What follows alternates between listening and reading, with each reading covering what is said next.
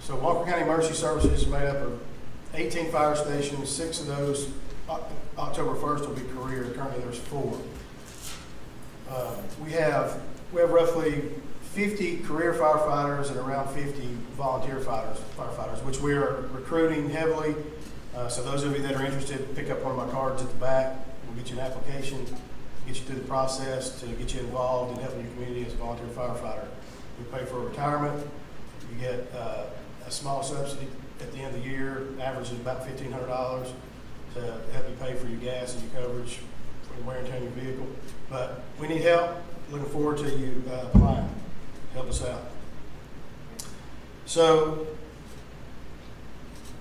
a lot of people think that the fire department is just responding on structure fires. You hear a lot about just fire calls.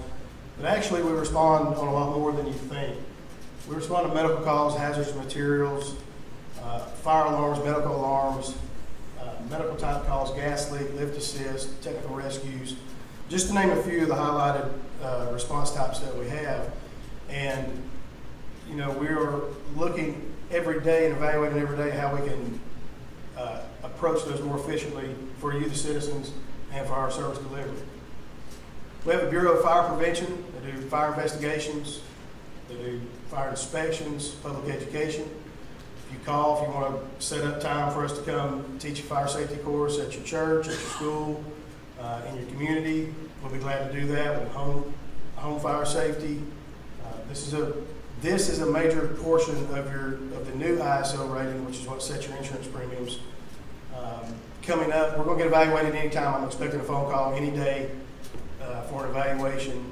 All of our surrounding municipalities and county governments have been evaluated as of late. So by having this bureau, and it's been in place for a while, it's nothing new. We've been doing it. We are making some improvements to it. We're going to get out and start doing more fire inspections because, again, through fire inspections, public education, we're going to save more lives and property through that than we ever will in a reactive response after the incident takes place.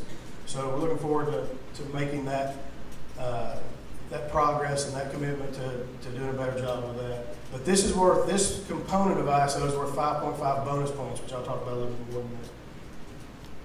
So, look, ISO, and again, if you're not familiar, the insurance service office is what your insurance companies look at the county ratings, or the municipality, your community ratings they call it, and it's on a scale of 1 to 10, and it's the components that make it up are the 911 center, the major components. 911 center, the fire department makes up the majority, and then your water authorities make up the other about 30% of the rating. But your fire department makes up the majority. And what they're looking at the personnel that respond to the calls, not just how many you have, how many are active and respond. Your training records, what type of training you're doing. There are guidelines that are set that we have to follow. We do fire hydrant testing and maintenance. Obviously, we're working on improving our response times. Is one of the main things we'll talk about today. And then through our pre-incident plans, which are when our firefighters go out and we evaluate your business and the industry, we're looking at ways to make it safer, not only for the occupants, but also the firefighters when they respond to the incident, and how we can look at, again, the overall safety and well-being of everybody involved through our pre-incident plan. So just some numbers to show you. In our Walker County's evaluation for their last ISO evaluation was in 2011, was effective 2012. In the state of Georgia, at that time, there are 1,038 communities that are evaluated with ISO. Walker County is in the top 7%. Top 7%. We're ISO class 3. Now there are some areas of the county that are the 3Y, and then there are 10. If you live more than 7.5 miles from a fire station, you pay the top premium. It's looked at as if you don't have coverage, and we do have a couple of small areas that have that, and we're looking at ways to improve that. If you live within 5 miles of a fire station and you are within 1,000 feet of a fire hydrant, you get the ISO class 3, which is where our primary rating where we are, and you can see that only 56 out of 1,038 in the state of Georgia have achieved this. So it's a testimony of the previous administration. What they did is Randy Camp was here. He's the big proponent of ISO, and he did a good job of getting you in a position to lower your insurance premiums. Let's look at the nationwide numbers. 47,242 nationwide communities are evaluated by ISO. Walker County, Georgia, is in the top 5% in the nation. Say it again, top 5%. 1,998 Class 3 organizations or communities out of 47,242. So when you start looking at your public safety fee or your current fire fee, and you start comparing it to your premiums and what they would cost if this number didn't exist and we were at a 3, you know, I'd encourage you to call your insurance company as I did, and you'll find out what exactly you're saving and getting a response. So in 2016, Walker County Emergency Services ran, round numbers, 3,500 calls. There were 2% of those were structure fires, 9% fire other, which are our brush fires, vehicle fires, and then we ran 89% of other type calls, medical, lift assist, trees down. Again, I say it every time, I think we're the tree down capital of the world. We go on trees down every day. It doesn't matter if it's raining, the ground saturated, they're falling. If it's dry, they're snapping. We're extremely busy with that, but we're out there and we're trying to clear the roadways up for you because we know there's a delayed response from the county road department, especially after hours, and then DOT. So we're out there trying to make that difference for you. But we run, you know, close to 90% other calls, medical calls. Our services are beyond what ISO looks at just as a structure fire. We are out there working for you every day. So as a fire chief, you know, I ask myself often, and those that are in the room that work with me get tired of hearing it, but I'm constantly referring to what is the greater good. And what I mean by that is doing what's right for the majority, being the citizens, the majority of the time. Now, we're not perfect. We're not going to save every house. We're not going to save every life. But we are going to do our best to mitigate the situations as efficiently and effectively as we can, and then run the operation the same way. So when I got here in January, we started evaluating things, and we started looking at how we were responding. I started looking at the volunteer response and how it consistently lines up with the nationwide statistics on decline of volunteers. You know, in 20 years ago, there was 1.2 million volunteers, and today it's somewhere around 550,000 in the nation. It's drastically falling off. The main thing we hear is that people don't have time, can't be committed to doing it. So as I look at these response times, our average response time was nearly 15 minutes.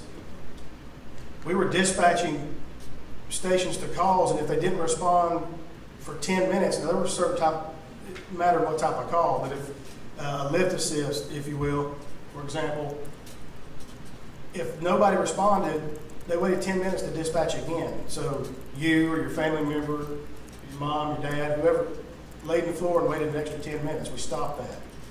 You're now getting somebody responding immediately because we send one of the career stations on the first alarm. So that's one thing that we changed. We started looking at, you know, we started asking the question, how can we improve response times? Can we keep the status quo and deliver service, you know, for the greater good?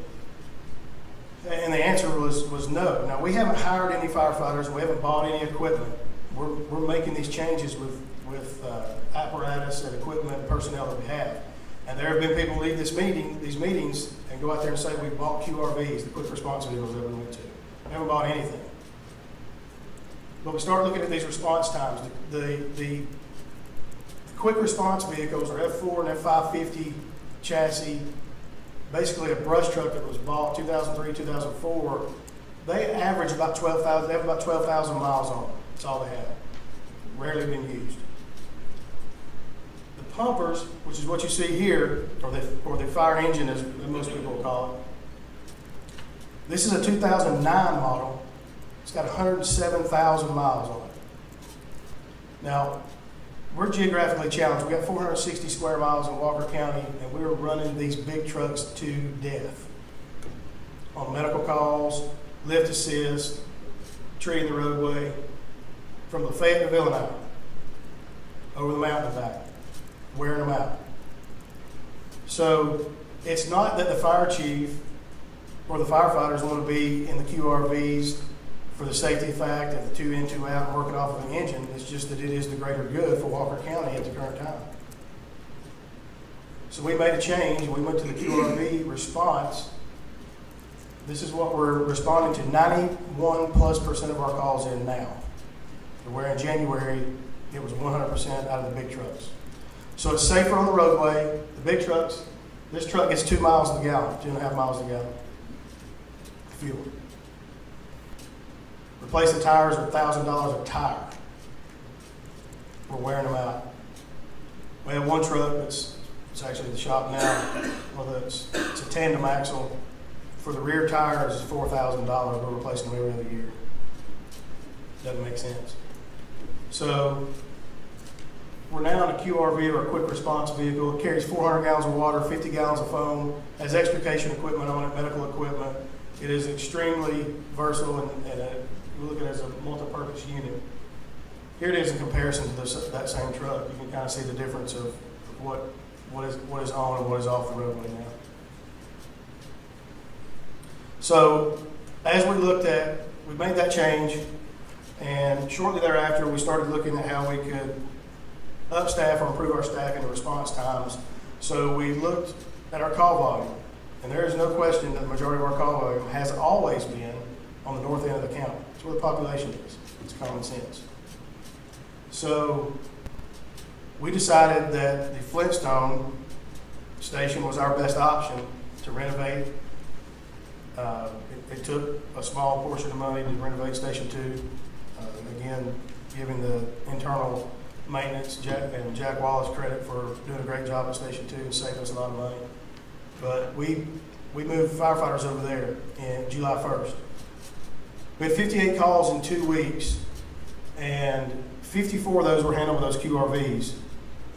Prior to July 1st, the average response time to that area when a career staff had to respond was 12.5 minutes. We've reduced that to now less than 6.5 minutes, but a 6-minute improvement. When you have irreversible brain death in 4 to 6 minutes, when a fire doubles in size every minute, we know seconds count, but minutes really count.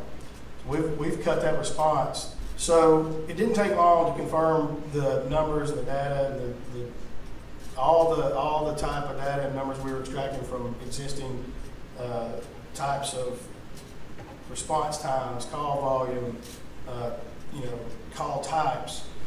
When we start looking at this, we made a huge impact on the north end of the county in a short period of time.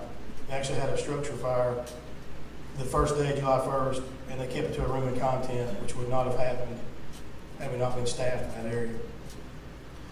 So again, the greater good, as we start looking at how can we utilize current resources and not add to the budget and have a greater impact on the people in Walker County. We look at our new response model, our expansion model, and we're going to be staffing, effective October 1st, we're going to be staffing 6 career stations. Now keep in mind, we have 18 fire stations. It'll be 19 after we bring one up. So we have plenty of need for volunteers to help us out. I'm going to reiterate that several times throughout this. But the stations, our average response time, give you some numbers on response times. I gave you the numbers to the north end where we were responding from here in Chickamauga, and if you got the map, you're looking at the one with all the circles. These are 5-mile radiuses around the stations. So as you look at the Chickamauga station was responding completely to the north end if the volunteers didn't respond. There's over 50-something% of the time the volunteers can't respond. Again, we're low in number, they're working a lot. A lot of them have 2 jobs. And if you see one of our current volunteers and you shake their hand or hug their neck, tell them you appreciate them risking their life for you, because they don't get a whole lot for doing it. They've been doing it, most of them have been doing it 25 years. So we don't have as many as we used to, but we're thankful for the ones we have. But we currently staff Station 2, Station 6 in Chickamauga, Station 1 in Rock Spring, here on 27. We are bringing up on West Highway 136, Alex Drive, which is our headquarters. We're bringing up a career staff at Station 20, which will be able to get down 341, backside 193, down the Cove, Kensington area, a lot quicker than we are now, reducing those response times. But our biggest and greatest challenge was Villanelle. You know, we have the mountain right here. So our average response time to Station 14 in Villanelle, big, nice, brand new station, was 25 minutes. It's nearly impossible for us to make an impact in 25 minutes. And there's only 2 volunteers on that side of the mountain now. And they work, and they're busy. So what is the greater good?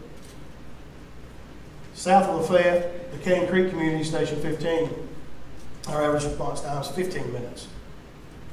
So again, the greater good, what can we do? We are going to downsize the units to 2 firefighters, 2 career firefighters, minimum staffing per unit. Again, it's not the ideal situation. We want to have 3 firefighters, so we have a 2 in, 2 out mentality on structure fires. However, the majority of our calls, 91+%, are handled out of that QRV. So again, what is the greater good? We're still going to get there on structure fires. We should get to them quicker now. We keep them in the kitchen. We keep them to a room of content. We're going to transition to offensive transitional attacks, blitz attacks, different types of strategy and tactics will change along with our training. So, but we know we're going to improve response times. We know that 91+% of the time, we're going to be more efficient, more effective because we're going to get to you. We're going to cut these response times in Villanelle from 25 minutes to 8, 9 minutes. No question. About 3 miles inside the county line is a Whitfield County Station 6. I've talked to the fire chief in Whitfield County. We're going to work on automatic aid agreement. They staff 2 firefighters 24 hours a day, as we will at 14s. So that backup and that relationship is going to get strong to where our actual backup and theirs will be just miles down the road now instead of having to travel that 15, 20 minutes. So this is a huge impact and huge improvement in what we're doing for the citizens in the county here as well. And then the response times to 15 and 16's territory south of Lafayette, you know, they're going to improve to 6 and 7 minutes from 15. So again, we think about the irreversible brain death, the cardiac arrest, the strokes, the type of calls, the structure fires that are room of content, or a kitchen fire when you leave something on the stove, which is the most common cause of a residential structure fire. We're going to get to them quicker and hopefully be able to make a greater impact of that. So again, just to recap on it, reduces response times, increases the opportunity to save life and property, obviously saves on fuel and maintenance.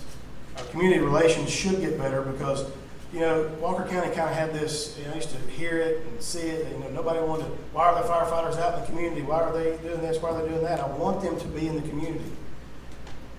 You need to see what we're doing out there. I'm hoping when we're at the grocery store, we're talking to you, shaking your hand, asking you how your day is. Because that's what we should be doing. We want to be seen. We want you to call us. We want you to come see us. But it makes ISO duties become more efficient. We're not having to travel across the county to do the hydrant inspections and to do different types of work that we have to do to maintain that ISO rating. We're going to be in a spread out and covering a lot more area more efficiently. And again, it improves our automatic aid. So those are some changes that we've made. We no doubt, we know that's going to be for the greater good. It's not, we're constantly, you know, I used to sit back and be one of those that said, you know, if it's not broke, don't fix it. How many of you have said that? You know, but as I've matured and gotten older, I realize that's really not the best approach. You should always be evaluating how to make things better. Never be satisfied with the status quo the way it is, because there's always things that need to improve, need to change. So we're constantly working for you. We're constantly evaluating how we can make things better. So the public safety fee. This was another thing that I saw when I came in January. It just did not make sense to me. Was the current fire fee, and I didn't know that Commissioner Whitfield, throughout his campaign was getting phone calls and comments and conversation about the fire fees. You know, they don't make a lot of sense. They're not fair. Well, I talked to him not long after I got here, probably a few weeks, maybe a month or a month and a half. And I asked him if we could reevaluate how we're doing this. It's not equitable to everybody. We have people in an 800 square foot mobile home or a house paying the same as somebody that owns a 5,000 square foot house. It's not equitable. It doesn't make sense. The majority of those in the smaller houses, that it takes less resources to cover what we're doing, and especially on fires, but we're paying the majority of the fee or the revenue.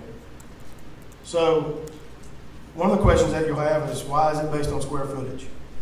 Well, as a fire services concerned and how we relate square footage is with needed fire flow. Needed fire flow is the amount of water in gallons per minute if your house or business was involved at 50%. How much would we need?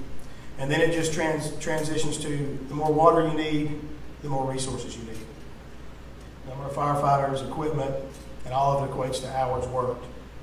So I pulled a couple of responses that we had, and I wanted to go over with you today just to give you a comparison of what I'm talking about. So on your left in the example, there's a 900 square foot mobile home. It took 8 firefighters, 3 engines, which were the bigger trucks you saw earlier, 1 tender, which is a big truck that carries more water, 1 command vehicle. Took less than 2 hours. This was a well-involved, 80% involved mobile home. Less than 2 hours.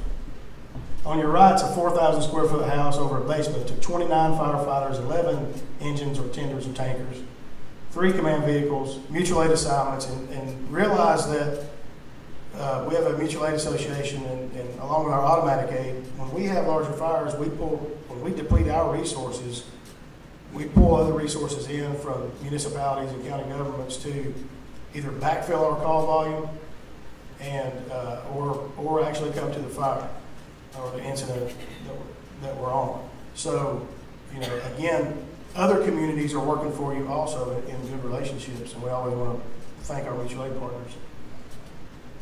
The CERT team was there, which is another volunteer organization that we're proud of. The CERT team came out on this particular call, set the bus up. They did great, had food for everybody, rehab, and again, totally volunteer, spending time away from their family to make it better for the first responders and the fire department, and actually anybody that walked up to the incident. And it took 8 hours.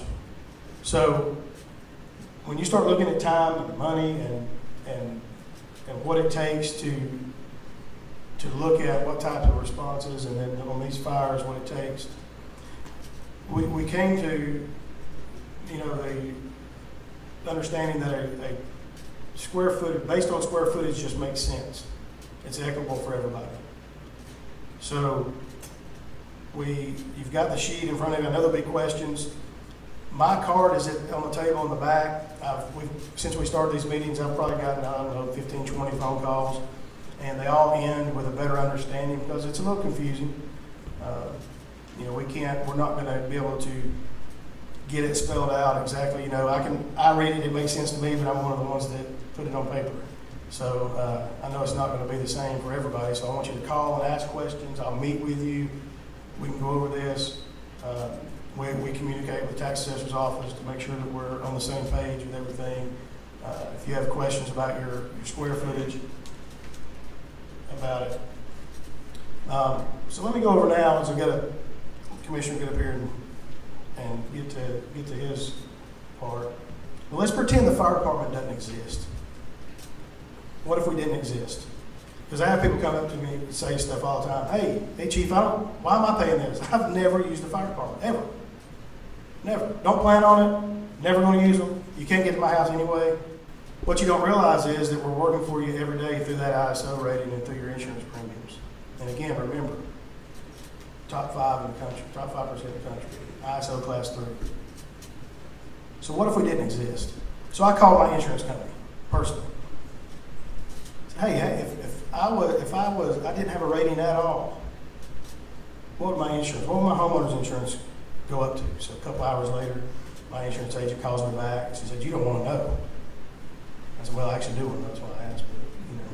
But she said $1,500 increase above what I'm paying now. It didn't exist. Now I'm one of those that are more than 1,000 feet. I'm 1,200 feet from a fire hydrant. I pay an extra 500 anyway because I don't have a fire hydrant close enough. So, but when you start looking at when I start looking at my numbers and then I start pulling some nationwide numbers, and you know, it's not going to be a perfect scenario or the perfect numerical value here. But when you start pulling it down to about $1,000, I called other insurance agencies or agents, and I asked them, and they said you could probably figure on $1,000 on a residential home with an increase, not your total insurance, but an increase in your premium of $1,000. So when you start looking at 22,000 round number rooftops between mobile homes and residential houses in Walker County, Georgia, that's $22 million that you would be paying as a group. Not counting the businesses, that's millions more. But just in your residential, what you'd be paying would be 10 times the amount you're paying now. So you look at a public safety fee that we're looking at, the revenue is going to be billable at 3.9 round numbers, and then whatever is collected under that, because it'll be somewhere around hopefully 96, 97% collection. You know, with the $20-something million premium increase, and then you don't get a response at all.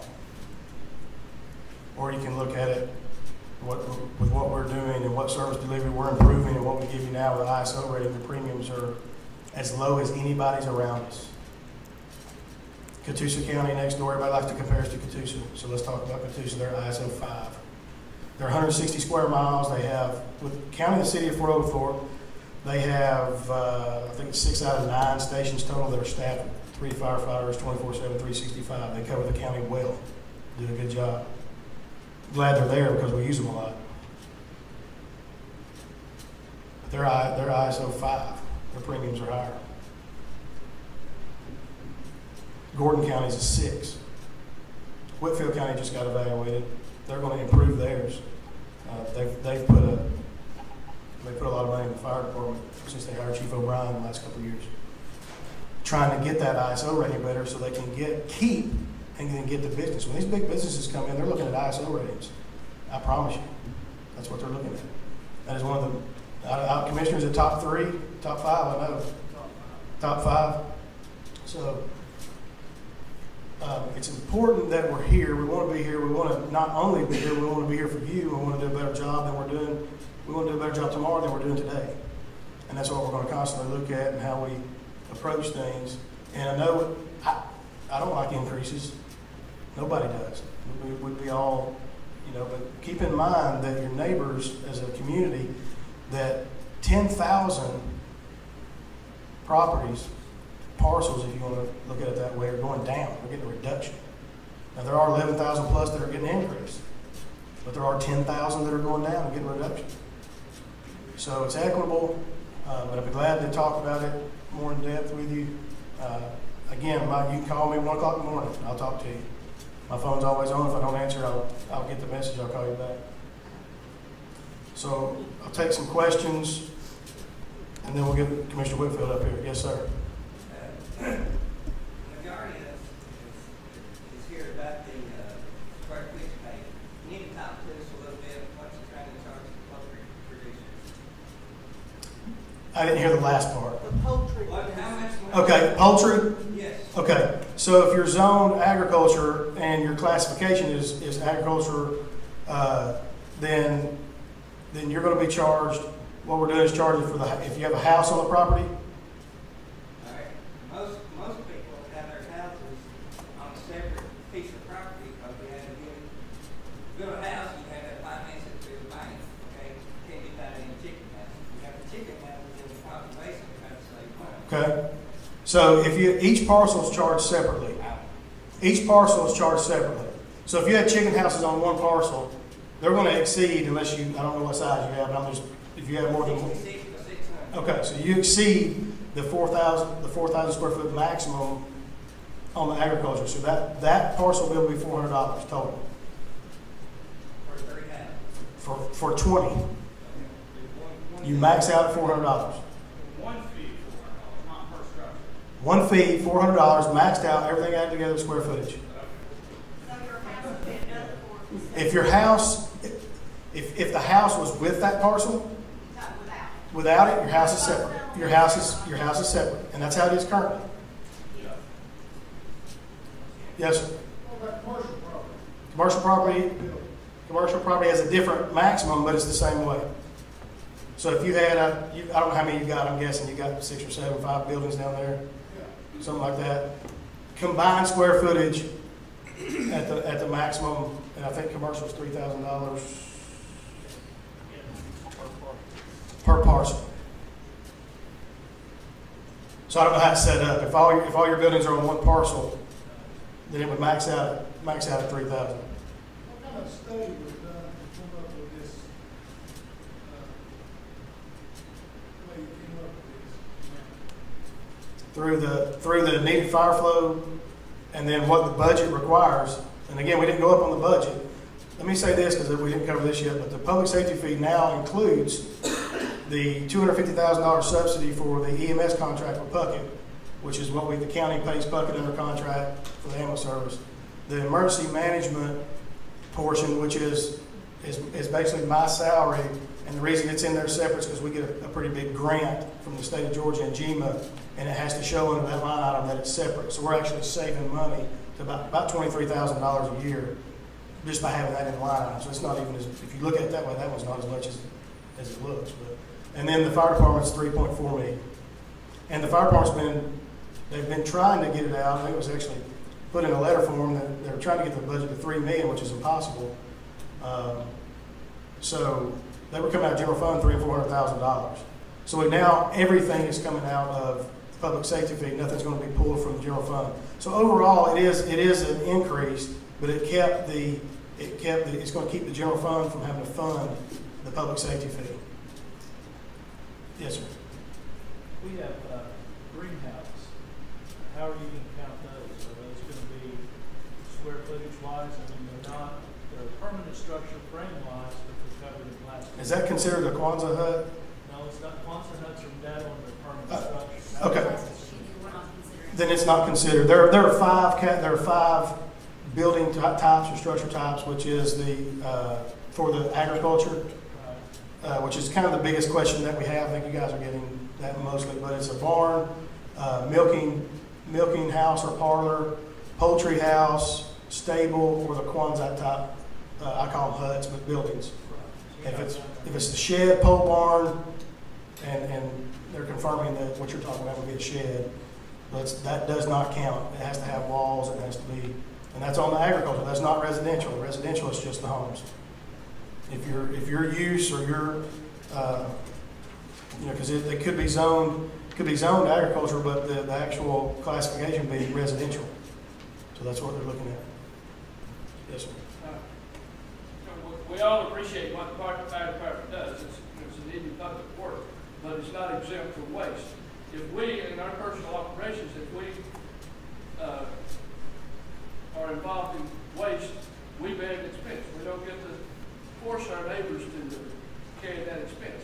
I don't know how many times I've seen out on the road a fender bender, and this big fire truck you're talking about, yes, sir, was going to it, and there was already a smaller truck there in Route 2, as well as a county law enforcement as well.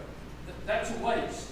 That big truck going to a car accident is a waste. And it also keep in mind, we don't want to put a price on the value of life, but ridiculous is ridiculous. well, and ridiculous has limits because it depends on how that call is dispatched.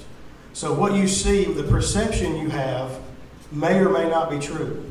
So I'm not disagreeing with you, and that's why we're taking the big trucks off 90% of the calls. But sometimes, if it's knocked out or toned out, and it's toned out as a vehicle accident with entrapment, we're sending 2 trucks. And that could be the big truck or 2 little trucks or whatever. So we get there and then we say, oh, it's a fender bender, and we turn around and go back. Now that may not be what happened, but that does happen. So don't let the perception always be the reality in some of these cases. But you can always call me and I'll look it up for you. You need to check for other vendors for your tire supply as well. We do. We do. I don't know if they did, but we do now. You're talking about the big trucks, and you're spot on, and that's one of the major changes because up until Chief Hodge got on board with us, 100% of the calls got a big truck. Or 2. Or 2. Now, less than 10% of the calls get a big truck. Yes, sir. Okay, I'm not sure I'm going to ask this question clearly, but I'm going to try. Yes, sir. Okay. Some portion of the tax we are currently paying is going to fire protection, right? If you're talking about the current budget and the previous, then yes, the general fund was having to supplement the fire department. Okay. My question is, are these fees going to be on top of the tax that we're currently paying? I'm going to let the commissioner answer that. I believe it would be separate. What everybody has on their bill currently is a fire fee that's for residential is $130 a year. That fee in title will be going away and replaced with a public safety fee based off this new schedule.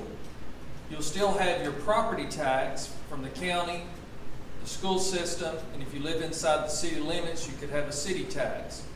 But this is replacing an existing tax that's more equitable, so it's based off a minimum and a maximum, but primarily driven by square footage, where before the fee was based off of pulling a number out of the air. Okay, so if this is the case, then my taxes will be reduced by $135 and increased by the difference between that and my square footage. $130 fee on residential across the board. So if you have a residence that's 1,300 square feet or smaller, you just got a reduction on this fee. If you have a structure or residence greater than 1,301 square feet, you've got an increase. And it's about almost a 50-50 split. There's about 10,000 residents that's getting a decrease of some sort, down to as low as $90. But there's 11,000 that's going to take an increase with a maximum of $400 on the residential side. Thank you. Good question. Yes, sir.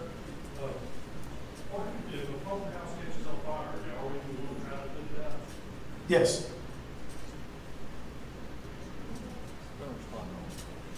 Yeah, I mean, we're responding to every call. We're not stopping. Matter of fact, we're going to be responding to more because there are some skewed policies in the dispatch center where we weren't responding to enough of the critical medical calls, so we're actually going to more. Yes. So taxes are overall going up, and the public service, like insurance, has gone down, so we're going to pay more for the public service to have less insurance. No, it should have been the same. It's been a 3 for a while. Several years. Take away the insurance family coverage for all the costs. Oh, the health insurance? Yeah. So we're going to pay more for them to have less benefits. I mean, if we are, it should go all the way to the top. It should be everybody. Well, what we had to do last year, talking about the health care benefits for the county employees, we were facing a $4 million increase in health care costs. We were only paying $3.5 million. We're going to go up $4 million. So just to cover the health insurance, we would have had to raise your millage about 3.5 mils just to cover that insurance. So we made the hard decision to have to drop the dependent spouses off of the coverage. We were able to leave the children, leave the employees.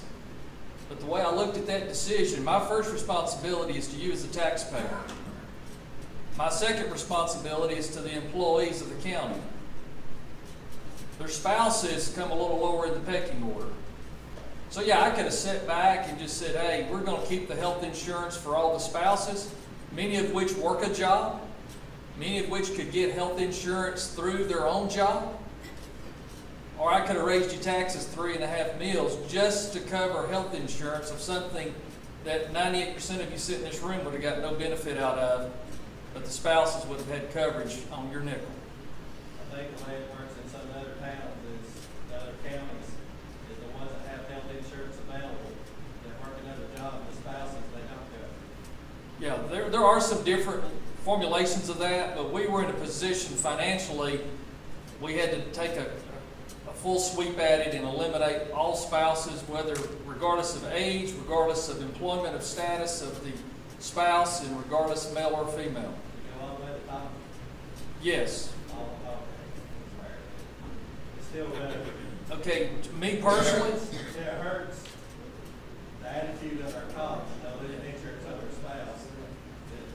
see that the bank partner get good tops in. You know, if they have better. Oh, it does create a challenge. I mean, it's a challenge on all the departments. So the fire department struggles with recruiting. I know the sheriff's department does, and a lot of that is due to being competitive with salary, pay, and all benefits, not just health, but all benefits combined. And so if the citizens want us to work on that, we can make that happen with your money very easily. Not a problem. Yes, sir. One more question. And when are these changes going to take effect? Will they affect this year's tax bill? Yes, they will. These go into effect October 1st. It will be on this year's tax bill. And the changes in the additional full-time station coverages will start at 7 a.m. on October the 1st as well. Yes, sir. I just want to be crystal clear. I have 240,000 square feet in a poultry house. I was coming to this meeting thinking I was going to have to increase to $25,000 a year. I wouldn't be able to do that. That's not going to happen. No. It's on one parcel, One parcel, but I do not have a home on that parcel. $400. Yes, sir. Do all insurance companies go by the ISO rating? Yes, As far as I know, yes. Yeah, as far as we know, they do. in Georgia, yes. Yes, ma'am, over here.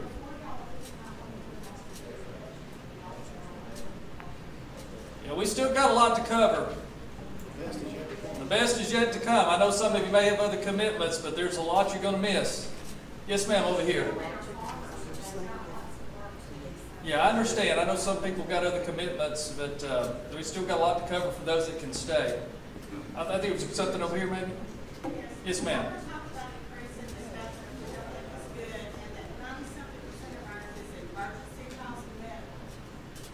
Are the firefighters trained to give the medical that's going to be needed, that we're paying for? Are they trained to, like you said, heart attacks and strokes?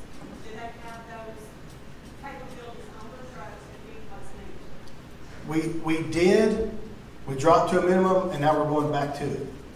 Because, you know, if we're paying for it, I have a problem with that I'm willing to pay for it. Yeah, currently, you know, when we had the ambulance service under the fire department, and this was before I got here, there was advanced life support, first responder. We still first respond. We still have multiple things that we can do, but we are going to get back to where the EMTs and paramedics can actually use their skills at a higher level to give medications and have interventions that we work on our medical director to do. So to answer your questions, yes, it's coming back. Okay, well, it just seemed null and void if they weren't trained, if they give the medications. Now, every firefighter here on the career side that you guaranteed the response is medically trained.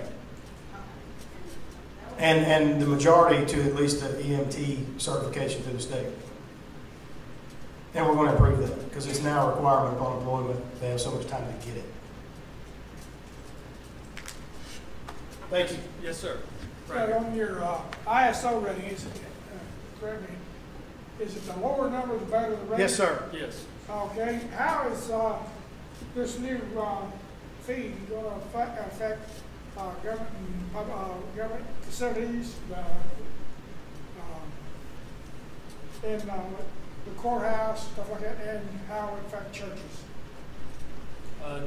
Currently, churches are exempt of this fee, and then obviously all government buildings are because it's part of our budget, part of our system. One thing we are doing is we're going through and doing a inspection of all of the government buildings to start with. We're finding a lot of public safety issues with fire hydrants not being checked and updated that are 10 years plus old that have not been checked. So we're finding a lot of things in our own housekeeping that we're addressing. Once we get our own house in order, then we're going to launch a program where these guys will go out and start doing safety inspections at businesses to make sure they can help prevent fires, and also in the churches and things to give a higher level of service even over and above what we're doing. But we got to get our own house in order first. Yes, sir, Greg? As far as the churches go, do you guys hold them to a higher standard, say sprinkler systems? Is there an inspection done to them if they're not paying a fee? We have a lot of old churches that are not. If anything that's built now, or I guess as of a few years ago, Chief Linder, you might can answer this better, but the churches that were built in the county or additions built to the churches are required to have a sprinkler system. Well, can you force an upgrade if it's not a sprinkler system? Can you force an upgrade, fire extinguishers, that kind of thing in the kitchen areas? I mean, to offset some of these. Yes, sir. When we start the inspection program, hopefully in January, to all the businesses, it includes the churches that have an occupancy load of over 500 people. They're state inspected. So they would be under that now, but we want to get that out to everybody through when we start our inspection program. Because right now, we're just, in our inspection program, we're doing the state inspections for and with the state. So we're looking to improve that. So to answer your question, yes, in the future it's coming for all, but those that have an occupancy load of 500 or more get inspected now.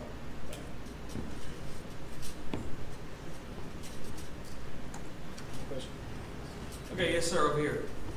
I have a piece of property that I bought in two separate lots. One was 16 acres, one 17, which we combined and classified as timberland property. Is that one parcel, or is that two parcels of land? My best guess would be currently, if you bought it at two separate times, unless you would get... One at the same time as two separate lots. Okay, but if it's two separate parcels on the tax maps and at the assessor's office, that would be two separate parcels. And so if you've got structures on each one of those parcels, they would stand independently of each other. So, but if there's no structure, there's no fee. If you've got just empty land or vacant land or woodland or timberland that there's no structure on, then there's no fee for the public safety. But what you can do, you can get Chief Hodges' card and he can actually pull your particular parcel up and talk with you or any of you one-on-one and get into the details of your exact circumstances and help you with that. Is agricultural defined as timberland also? Yes. Yes. Being told yes. Okay. And then each building will be taxed separately. If it meets one of those 5 I talked about. Up to that. I'm sorry. If it meets one of those 5 building types that I talked about, up to the maximum. Total max. So it's all added. If it's on one parcel and it's 5 buildings that meet those building types, then it's a cumulative of everything and then maxed out at $400. Okay, we're going to go ahead and move forward. I appreciate all the great questions, and if you sit here and have some more, once we get through this, we'll open up the floor after I go through about 10 slides here to everybody. If you've got more public safety, fire type related questions, we'll answer those as well, but let's move forward. What we're going to do here, I'm going to show you 2 or 3 slides that we're going to start from the audit of our end of our fiscal year. These first 2 or 3 slides are a little bit wordy, but it's very important. There's going to be some key terms in here that I want you to take and remember, because this will help you if you ever look at any other governmental audit. They all work and apply these terms the same. But I wanted to kind of give you a basis of at the end of our fiscal year in the audit that was just released on July the 20th, where the county is as of September 30th at year end, where we stand financially, and how that affects all of us in this county. So again, this is a little wordy, I know. It says the assets and deferred outflow of resources of Walker County exceeded its liabilities and deferred inflow of resources at September 30th, 2016 by $60,313,769. Key word here is net position. You want to remember this word, write this term down. You never ever want to forget the wording or phrase net position. A decrease of $6,727,174 from the prior year before the effects of the blending of the Walker County Development Authority. If the net position $67,543,994 is restricted. So that means there's $67 million of this is restricted, which means it's very limited or it's a fixed asset or something. as to what the funds may be expended for, the remaining deficit balance, so deficit means negative, the deficit balance of $7,543,994 is what's available to meet the ongoing obligations of the citizens and creditors of Walker County. So this is the key phrase I want you to remember. Write this down. We've got a negative balance at the end of the fiscal year of a negative $7.5 million to pay our bills with. So what that's telling us is we are upside down in big time. This doesn't count the $70 million worth of debt we've got. This is how much money and how big of a shovel we've got to start paying our debt with, and also the ongoing daily operations of payroll and expenses to run the county. We're in a negative position. So that's why when I took office January the 1st, by January the 2nd, I'm asking the comptroller, how much money do we have in the bank? He said, I knew you were going to ask me. I've already looked. We've got about $800,000 cash in the general fund today. Well, I knew that was a problem because I knew our payroll was over $1 million a month. So property taxes just came in. Everything pretty much that was collected went right back out the door to pay other bills. So not only are we in a negative net position, we've got $800,000 cash, $1 million payroll for the month, and then we find out we got a stack of bills on the corner of my desk that exceeded $3.5 million of bills that had not been paid.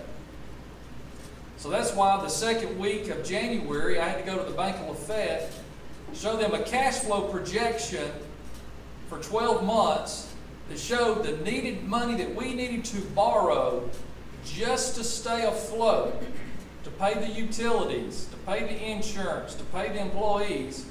We were going to need $8 million between January and December. So we were going asking for what's called a tax anticipation note. It's a legal term, tax anticipation note. Or they do an acronym, call it a TAN. We were trying to get an $8 million TAN to stay afloat. This right here is another statement that you can find on page 8 of the audit. The audit's available on the website free of charge. It's about 110 pages. You can, it's in a PDF. You can pull it up, download it, look at it. Here's another statement. The statement of net position and the statement of activities report the county's net position and change in net position. One can think of the county's net position as the difference between the assets and deferred outflow of resources and the liabilities as deferred inflow resources is one way to measure the county's financial health or financial position. Over time, increase or decrease in the county's net position are one indicator of whether its financial health is improving or deteriorating. However, other non-financial factors will need to be considered, such as changes in the county's property tax base and the conditions of the county roads, to assess the overall health of the county. How many of you in this room have ever looked at the county's financial audit, ever? Raise your hand, please. About 5 of you, 6 of you. Don't feel bad. Up until 2015, I'd never looked either. I was as guilty as everybody else sitting here, probably the biggest guilt. Because I have an understanding and accounting background, and I can go through that 110-page audit and get a real grasp real quick of where we are. And so I did an open records request back mid-year of 2015 and got, or 2016, excuse me, and got the 14 and 15-year audit. And folks, I was sick to my stomach to the point I had to put it down. I thought I was literally going to throw up of how bad our county was. And all this time I thought everything was okay. Because here's the way the previous administration did things. If they don't raise your taxes, and they tell you on the media how low your taxes are, and that we're the lowest in the state, or the third lowest in the state, or whatever that moving target is, if we don't raise your taxes, we don't wake you up. So how many of you would have been here today if there hadn't been for a tax increase? How many would have just come anyway? Public meeting, we're going to come anyway. It's all about 6 hands go up. most of you are here because you have an understanding that your taxes are going up. You want to know more about it.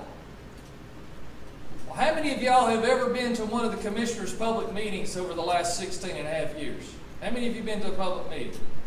Okay, about half of you. That's good. That's better. We were scared. Yeah, a lot of it, yeah, that's a good point. They're scared to go because of the wrath. But I was guilty too. I didn't go either. I didn't look. I didn't go. Same thing with our cities. Until I got on the city council, I'd probably not been to more than 3 meetings. All right, here is another part of the audit. We've got just a couple more slides here on the audit, and we're going to move forward. And I don't like a lot of times the way these auditors have to word things, because us as a common everyday person, we don't do this every day. When we read this, we don't always understand what we're reading or what it really, really tells us. So when it says county's business type activities, that's a fancy way of saying your landfill and Mountain Cove Farms. Now, why did they just say that? They could say business type activities such as, they could have told us. It says operating expenses exceeding operations by $1,034,086. Revenues were insufficient to recoup the costs, largely due to high depreciation expense and post-closure costs. Average citizens does not really understand what depreciation expense is or what post-closure is, or they may understand one or the other, but typically not both. And cost and closure and operating losses. A transfer from the general fund was made to cover most of the losses. This is on page Roman numeral 6 of the audit, word for word. Now I'm going to show you in layman's terms how I explain this statement right here. And if I was going to write this report for you to understand it, for me to understand it, here's the way I would write this. At the county landfill and Mountain Cove Farms, we spent more than we took in by $1,034,086. Sales were insufficient to cover the overspending of having too many employees, and all other expenses were out of control due to the bad management and no budget. Operational losses were mostly due to letting out-of-state companies have a key to the gate and charging them a reduced rate during the day. A transfer from the general fund, your property tax money, was made to cover most of the losses. But some of the bills didn't get paid here either, because there wasn't enough money. So what was happening is we had out-of-state companies bringing tractor-trailer loads of garbage multiple times a day. There's one company bringing us about 8 truckloads a day of C&D, construction demolition waste. They were getting a discounted rate, lower than any of us could go get on our own, because they had volume. They had so much volume, they needed the combination to the gate. So they could go in 24/7. Now, how many do you think every load that went over to that landfill in the middle of the night or on the weekend got billed? Who knows? So, when we decided we were going to change the locks on the gate, we wasn't going to open until about 7:30 in the morning, they had a fit. And when they found out we were going up on the rates, they really had a fit. Come to one of my meetings and pretty well had a little meltdown and said, "You can't survive without us. If you don't work with us, there's 4 companies, we're all pulling together." It felt like I was fighting the union at the landfill. We're all pulling together. You cannot survive without us. You will go out of business at that landfill if you don't work with us. We're willing to pay you an extra $1 a ton.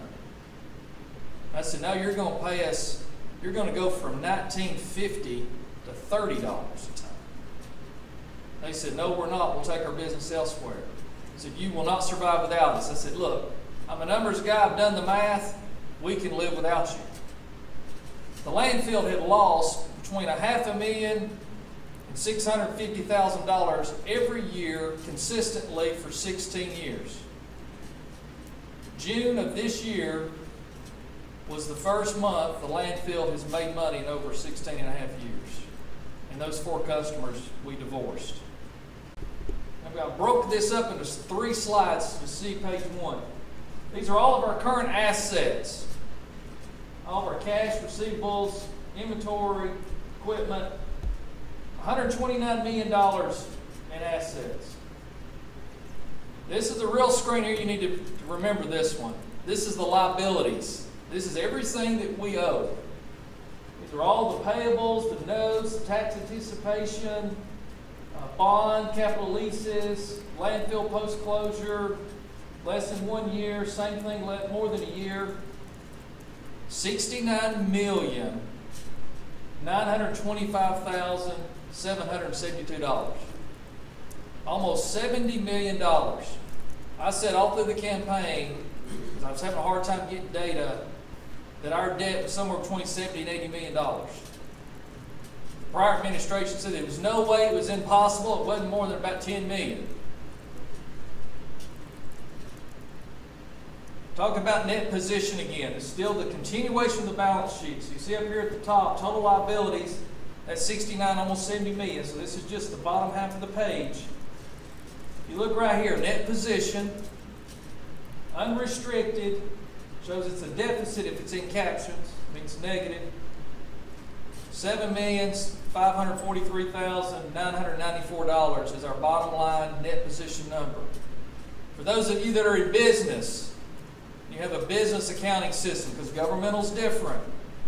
It's what they call like retained earnings, or how much capital you got available in your business. How much money have you got to work with? We're in negative $7.5 million. So even if you don't know anything about accounting, on any governmental audit, all of them should be available online.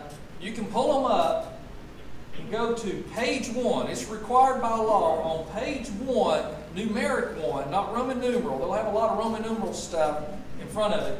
Go to page 1 of an audit. Go to net position. Go to unrestricted and see what that number is. That'll give you a real strong indication if your government is healthy. All right, so let's look at a little history here. This is 2016, 2015. We'll do a little comparison here. This is also a page right out of the audit. It shows general government.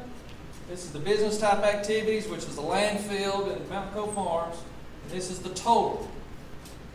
The audit that I looked at that made me sick, I mean to the point I thought I physically was going to be sick, showed the net position at a negative $3,422,138. I thought it was bad then, folks. In 1 year, under the prior administration, we went from $3.4 million negative to $7.5 million negative. 1 year. Just think if they'd have still been here. Where would we be in another year or two? Because they wasn't going to raise your taxes. They just go find somewhere else to borrow money. Not tell you about it. Continue to drive this thing off the cliff. We could have been 80, 90, 100 million. Because folks, here's the thing. Here's why lenders keep loaning us money. The primary reason why they kept loaning them money is there's a couple of unique things about the state of Georgia that you need to remember. Number one is we're one of 2 states in the entire country that it's illegal for a government to file bankruptcy. It's against state law. Now, I've been taking some criticism on Facebook by saying, well, this commissioner needs to quit lying to us. Because the commissioner, he can bankrupt. And he should file bankruptcy and solve all of our problems, because there's a little county over in Alabama called Walker County, Alabama, that owes about $25 million, and they're considering filing bankruptcy. It's an option for them. They can file what's called a Chapter 9, which is what governments file for bankruptcy. It's a Chapter 9 bankruptcy to reorganize. We've got $70 million. It's against the law for me to do it. I'm here to tell you, if I had that button or had that lever, I'd have already pulled it. Because it would allow us to use the court system to restructure some of our debt. Even if we file bankruptcy, even if it's legal to do, even when they do it in Alabama, it doesn't forgive the debts. Like when you file a Chapter 7 personal bankruptcy and you get all your debts blown away. It doesn't forgive the debts. The debts are still there. It just gives you an opportunity to reorganize, refinance, restructure, and basically gives you the option to increase your cash flow by usually kicking the can further down the road by refinancing stuff and extending your payments and lowering your payments.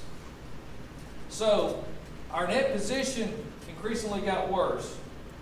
So let's go back just a few years. Let's look at 2009, 2010. 2009, we had a positive 9.4 million. 2010, we had a positive 15 million. From 2011 forward, they went on a spending spree. They went crazy. They wasn't staying in their budgets. We were buying farms. We was having Guy Penrod come sing Merry Christmas to us. We were having fairs and carnivals. We were having a good time. Building industrial parks. We were doing a lot of stuff, folks. But the expenses were exceeding the revenue big time. We're going to tell you, you got the lowest taxes in the state. You can have the lowest taxes in the state, but we probably, per capita, have some of the highest debt per capita, per person in the state. So again, just the same slide again, 2016, remember net position, I can't say it enough, 7.5 million negative. Okay, in the past, here's what you would see as a budget. Under the general fund, there's 70 different department breakouts in the general fund. They would list them out for you.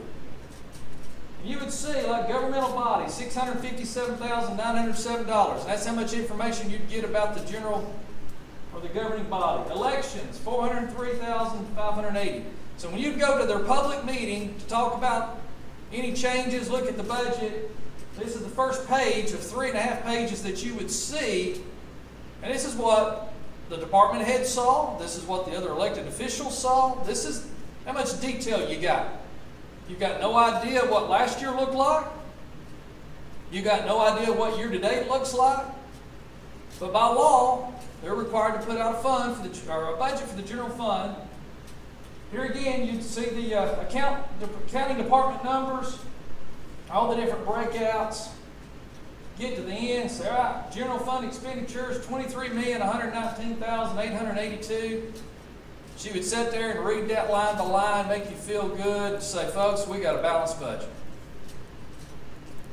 And they didn't do anything with it. They just did as they pleased. So, here's what's changing.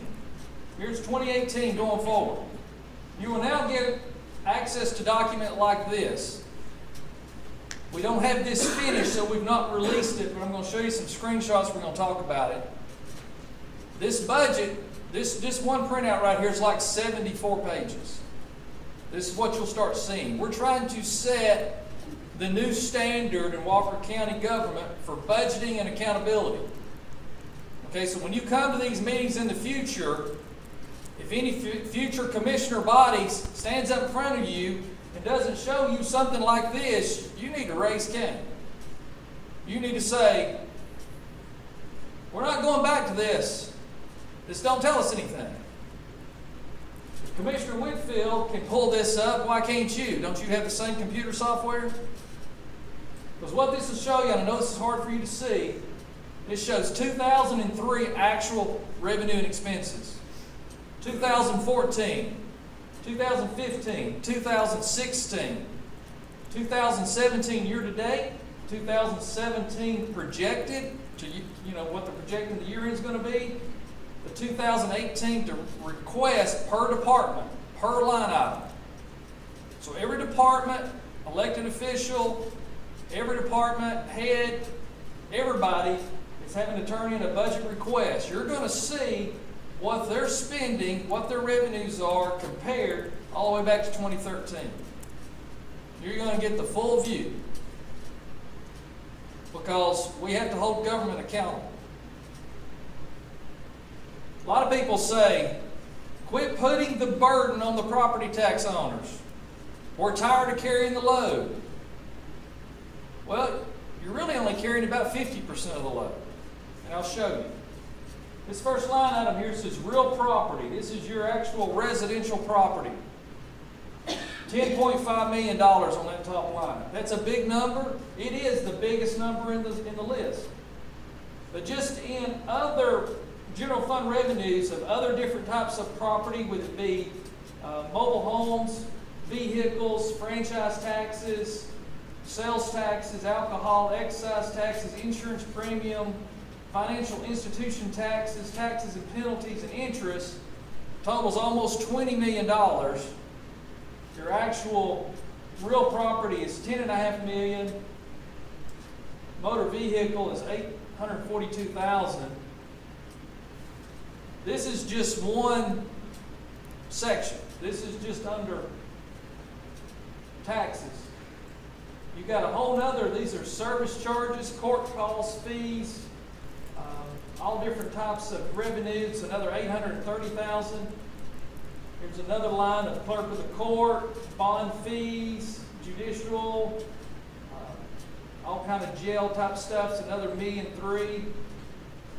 So when you get down here to the bottom, total revenues after rental income and royalty is just shy of $23 million. So the actual top line personal property is around $10 million, $10.5 million. This is 22, almost $23 million. So there's a lot of different revenue streams other than just your property tax. But you've never seen this before. All right, now we're looking at expenses. For example, this is the governing body. The governing body is my office, the commissioner's office itself. And what you'll be able to see, every department, you'll be able to see the wages, vacation pay, holiday pay, health care expense, Social Security, Medicare, retirement, unemployment insurance, workers' comp. You'll be able to see all of that under personnel. Where before, remember, you got one total number, all in. Now you're going to start seeing everything. Then you've got operations, supplies, natural gas, water, sewer, electric, any type of books. Then you got capital outlay, like we have to buy assets, new computers, equipment, those type of things that come under capital outlay. But again, 13, 14, so forth, if you look at total expenses, you look at 2016, last year. Out of that one department, they spent $902,000. My budget request for 2018 is $517,000. Not quite half, but pretty close. Just one department.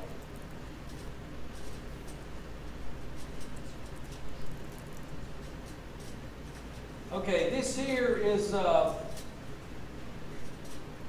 talking about other financing. Okay, here we go. Missed this one. This is the bills that we're paying in debt and lease payments and notes and bonds. List all of our bonds and our lease and all the interest. You've never seen this before. Right here is the request for 2018 from the accounting department. They're saying we're going to need almost $1.8 million a year to make our bond and lease payments and our note payments. This does not include the $4,285,000 for the SPLOST tax. It's $4,300,000, it's over $4.3 million. I don't remember the exact number. Okay, so we're paying out almost $2 million here. The SPLOST is over $4 million. And we've got transfers to other departments. This is where they would take and transfer money out to other departments to make them balance. So you'll see here, going forward, interfund transfer out to the fire department.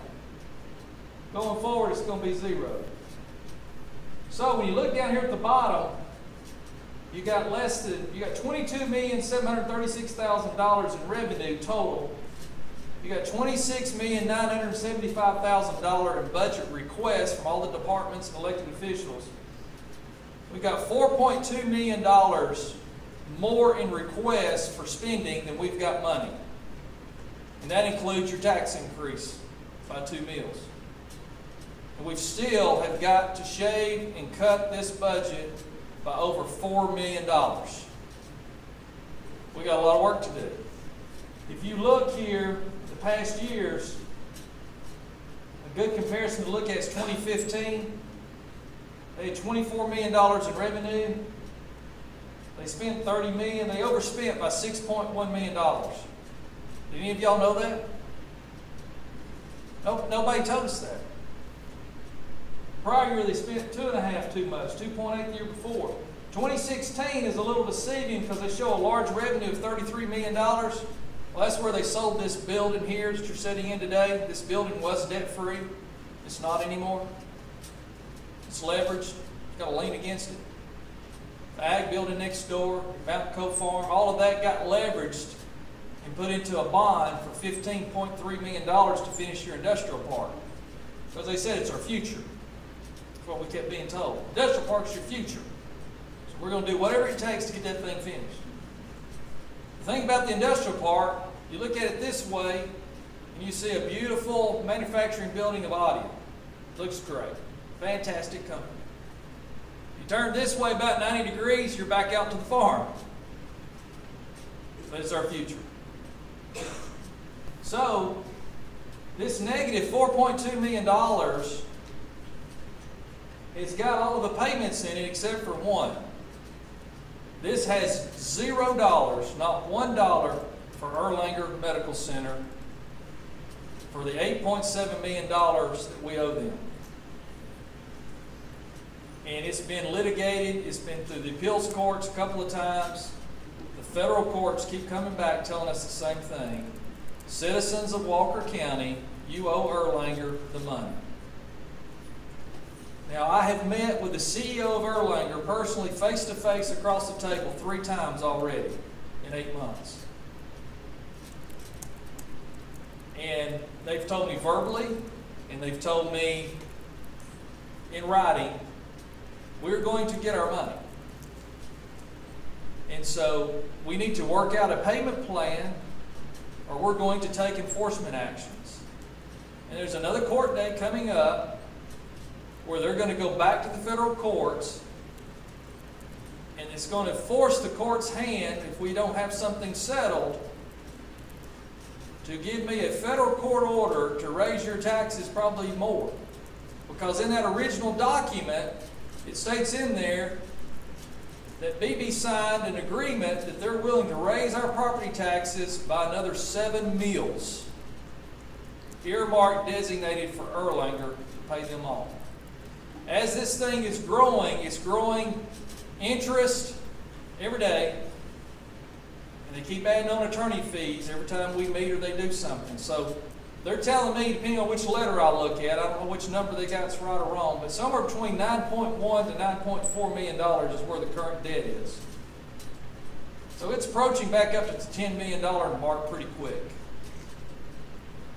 So we've got to figure out very quickly how we're going to pay that, how we're going to start making payments. What they're asking and pushing for is they want us to make those payments $1 million at a time. And they want that every 3 months. So once a quarter, they want $1 million to its pay. So it'd take almost 3 years. If you look right here, here's how much I've got to work with, folks. I'm already at negative $4 million, and they want another $4 million a year. And then people go on social media and say the commissioner needs to quit lying and he needs to file bankruptcy. I wish I could. So some people say, well, I'm just going to move out of the county.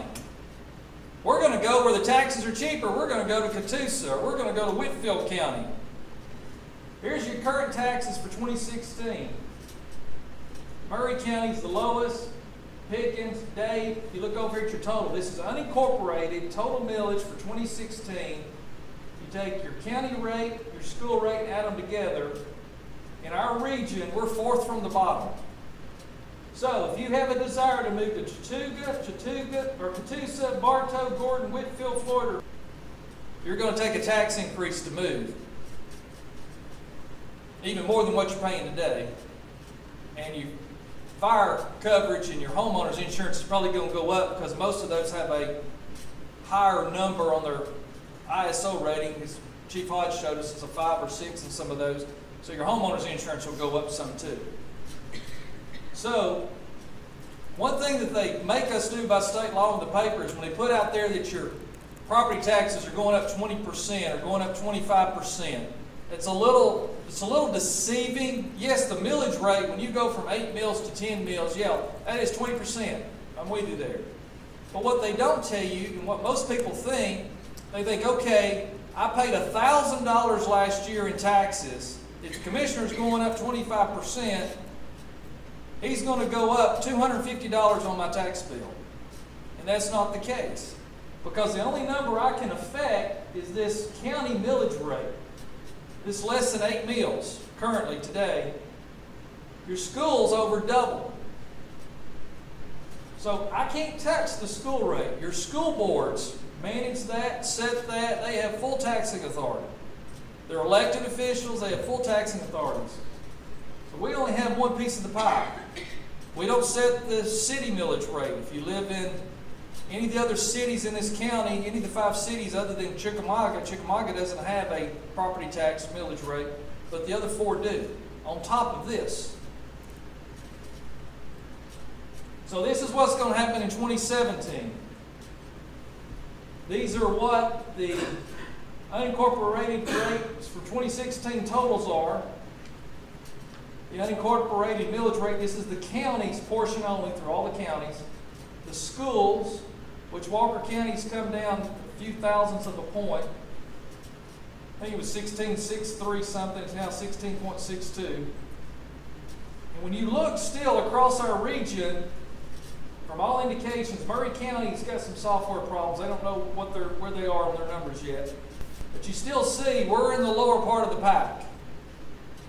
Now, with our change, yes, we now are going, instead of being 1.5 mills cheaper than Catoosa County, we're now going to be a little over a mill higher than them. So that did flip. But they have a higher ISO rating for your homeowners. So basically, if you look at this, when people get on social media and they say, I'm going to move because my taxes are so high in Walker County, I'm going to go somewhere else, they've not looked at the numbers because it's not worth their time and their hassle. I'll give you some examples of how this works because this was confusing to me. I had to sit down with Terry Gilreath, the tax assessor, a couple of times to get him to explain this to me to make sure I understood it so I could articulate to you. But the millage rate system is very confusing, the way it's calculated. And there's probably more than one way to do this math to get to this number, but to me, in my simple mind, and to be able to explain it, this is the easiest way for me to explain it so you can understand it. These are some examples. I've got 3 examples here we're going to go through very quickly, and I made up these examples. The formula and the principle of these all work the same, but the numbers, I just inserted numbers, okay? So this is not anybody's property. We're going to say that you've got a house that's square foot value is $83.34. So that means that property is worth $66,672. So what the tax assessor does is they take 40% of that total value. So they times that number by 40. That equals $26,669. Then, under this example, and this may or may not apply to you, but if you have a single family home in Walker County, you can sign up for a $2,000 homestead exemption on your primary residence. If you've got rental property, you don't get this exemption. Just on your primary home. You can get $2,000 off of that number. Okay? So when you do the math, the value for taxing, to calculate your taxes, is only $24,669, where you started out up here. So what you're going to do is take that number and times it by 0.001 to come up, you're basically just moving the decimal point, to 24.669. You're going to take that number, this example is for 2016, what you paid last year. This is last year's rate. You're going to take that number times that number. So from here to here, your county tax is $193.36 on a $66,000 house. So that tells you anything less than $66,000, that number will be less. The school tax is $410. So you can see over double of what the county's portion is school tax, which we can't control here. This is an 800 square foot home. You're going to have your $130 fire fee. That's what it's called for, fire fee. It's $130 regardless of the size of this home. Your total tax bill on an 800 square foot home valued at $66,000 is $733.63 total. 2017, same math. New millage rate, 9.83, went up 2 mills. This went from a 7 to a 9. It's going to go to $242. This here changed a little bit. Fire fee is going to drop down to $90 because it's based off square footage. So you've got an 800 square foot house example here. This went from 130 to 90. So the tax increase, or the tax rate, is going to be $742. So when you do a comparison, this property owner is going to see a total tax increase all in of $9.11. And they're paying, they're paying $742. Folks, is that 20 or 25%? It's not. Because it's only 20% of the county portion. This here is everything added in if you live in the county. Your public safety fee, your school taxes, and your county taxes, all added in. Your total tax increase is $9.11 in this example. All right, let's look at 2 more examples. $100,000 value house, same square foot price. Do the math the same. County rate for 2016 is $297. Got your school tax. In this example, the fire fee in 2016 is still $130. You're going to pay $1,059. 2017, this is the current year, millage rate increase, 1,200 square foot house, the fire fee is going to $120. 1,200 square foot house, it's going to go to $120. It's a $10 decrease. So there's over 10,000 property owners that's going to get a little decrease. Total taxes for 2017 is $1,125 on a $100,000 value total. If you live in the county and you do have the homestead exemption. So when you do a comparison, 1,200 square foot home, $100,000 value, your taxes are going up $65.93. All right, last example. This here is a 2,000 square foot home. Fire fee, 2016 is $130. $1,712. Look at the difference here when you get into the bigger numbers, $166,000. When I was looking at some of the information that the tax assessors are providing me in a spreadsheet, about 90% of all the values in our county are under $200,000. So $166,000 value is going to cover probably 75 or 80% of everybody in the county on the residential. So this is how much money is going to your county government in this example. $506 plus the fire fee for 2016. So let's jump to 2017. Now your fire fee, which I should have changed that, it's actually going to be public safety fee, is going to be $200. So that went from $130 to went up $70 to $200 on a 2,000 square foot home. Tax bill is going to be $1,911. So there's $200 going to the fire department, public safety, which will be earmarked designated money, cannot be spent on anything else other than public safety. Taxes going to the county, $636. The school's going to get almost $1,100. When you do the comparison on a 2,000 square foot home, their taxes went up less than $200 total. Everything, all in. Public safety increase, millage rate increase, and the school system going down a couple of thousandths of a point. Does this help? Does this make good sense to see this?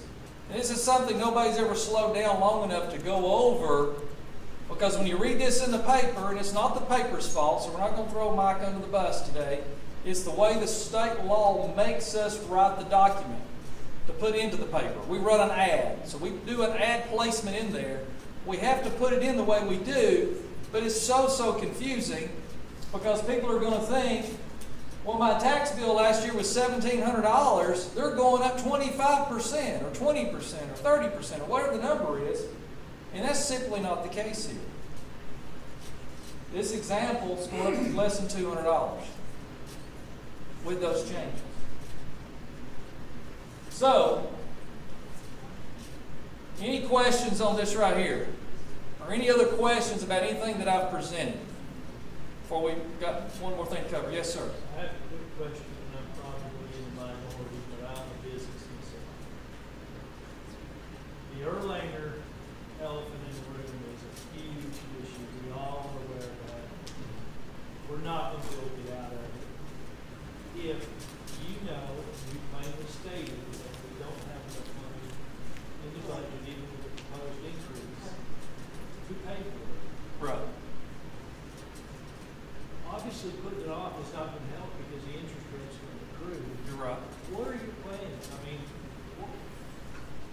and I'm not one for tax increases. I'm not either. But, and I know that, I can see that. What are we going to do? Why do you not want to just bite the bullet right now and go with a larger increase and deal with the Erlanger issue, get it off the plate, and get the interest going, and move forward? Or are you looking to try to do it next year? That's what I've really been wrestling with. And like I said earlier, I look at this as my inheritance, and I keep telling myself that in my mind all the time to remind myself I didn't create any of this mess. I'm here to clean it up. None of you created this mess. We're all in this together. And so I normally don't let this stuff get to me or stress me out. I go home every night, lay down, go to sleep, go nibble away at the elephant again the next day. Most stressful, I've had 2 stressful weeks in 8 months. The very first one, because it was just chaos, trying to figure out where he was going to get money, and last week. Because I'm trying to figure out, just like what you're saying, sir, what do we do? The more I look, the more stressed I get because I know that's going forward. So it has been suggested, just like you're indicating, why not just increase the millage rate another 2 or 3 mills and address it? The problem with that is, and it could still be done, the problem with that is we'd have to hit the full reset button, and everything that we've done over the last 3 weeks we would have to do over.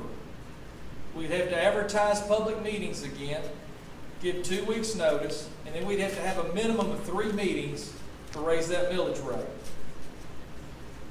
Part of the concern with that is there's a lot of people that I'm hearing from in these meetings that say, look, we owe Erlanger the money that's been proven. We all owe it together, as you say. We all inherited this together. We all should take a piece of the pie. We all should have to be on the hook for a little bit. If we do it through the millage rate, not everybody pays because there's all types of exemptions. There was a whole group of young men here, very hard workers, agriculture. They get out here and work hard every day. They mentioned their agriculture exemptions. They're real, they're legal. They need to take them. But if we put this on the millage rate, a lot of that, they're going to get exempt of those. There's exemptions by age. If you're age 70, 75, under certain conditions, you can, in certain circumstances, once you get 75, you can be exempt of all of your property taxes and school taxes except for the public safety fee. So it's not equitable and fair to everybody. So I've been very open the last month, especially the last 2 weeks, of trying to get input from people. And that's one reason why I'm glad people come to these meetings and say, what other ideas? Let's brainstorm and work together on this, because we've got to figure out a solution, because as you make a very solid point, doing nothing is not a good option. Doing nothing is only going to force a federal court order, and it's going to incur more cost, and it's going to be millions of dollars more cost. And so one thing that come up in the Thursday meeting that I've been working on and looking at is a debt service fee. You have your millage rate, you have your public safety fee. We have the ability to add another fee to the tax bill that would be applied to everybody, no exemptions, then the big question is what's equitable or what's fair, or how do we approach that? Do we do a flat fee? In the Thursday meeting, they started doing the math and say, well, hey, if everybody paid about $133 per partial, across the board, everybody takes an even slice of the pie. In a couple of years, we can pay Erlanger off, depending on where we settle out at. But just, it's just kind of a working number from an idea standpoint. Then some people say, well, wait a minute. You just fix that problem with your public safety fee. You've got somebody in a $500,000 home versus somebody in a $50,000 home, and everybody's paying the same. That's not equitable. So that's what I've been wrestling with, is how to go about this to make it as equitable without putting any hardship or undue burden on anybody. Nobody wants to pay Erlanger anything. I have talked, I've negotiated, I've had other people at the table, I've talked to attorneys, I've done everything I could to figure out how to get out from under it, eliminate it, reduce it, kick the can down the road, and I am running out of options. So one thing that I wanted to show you here today is a possible idea. Kind of like what you're talking about. We got to do something. So, kick this around a little bit. I want y'all's input on this. This will be based off of excess value, what your top number is, what your total property appraises for at the assessor's office.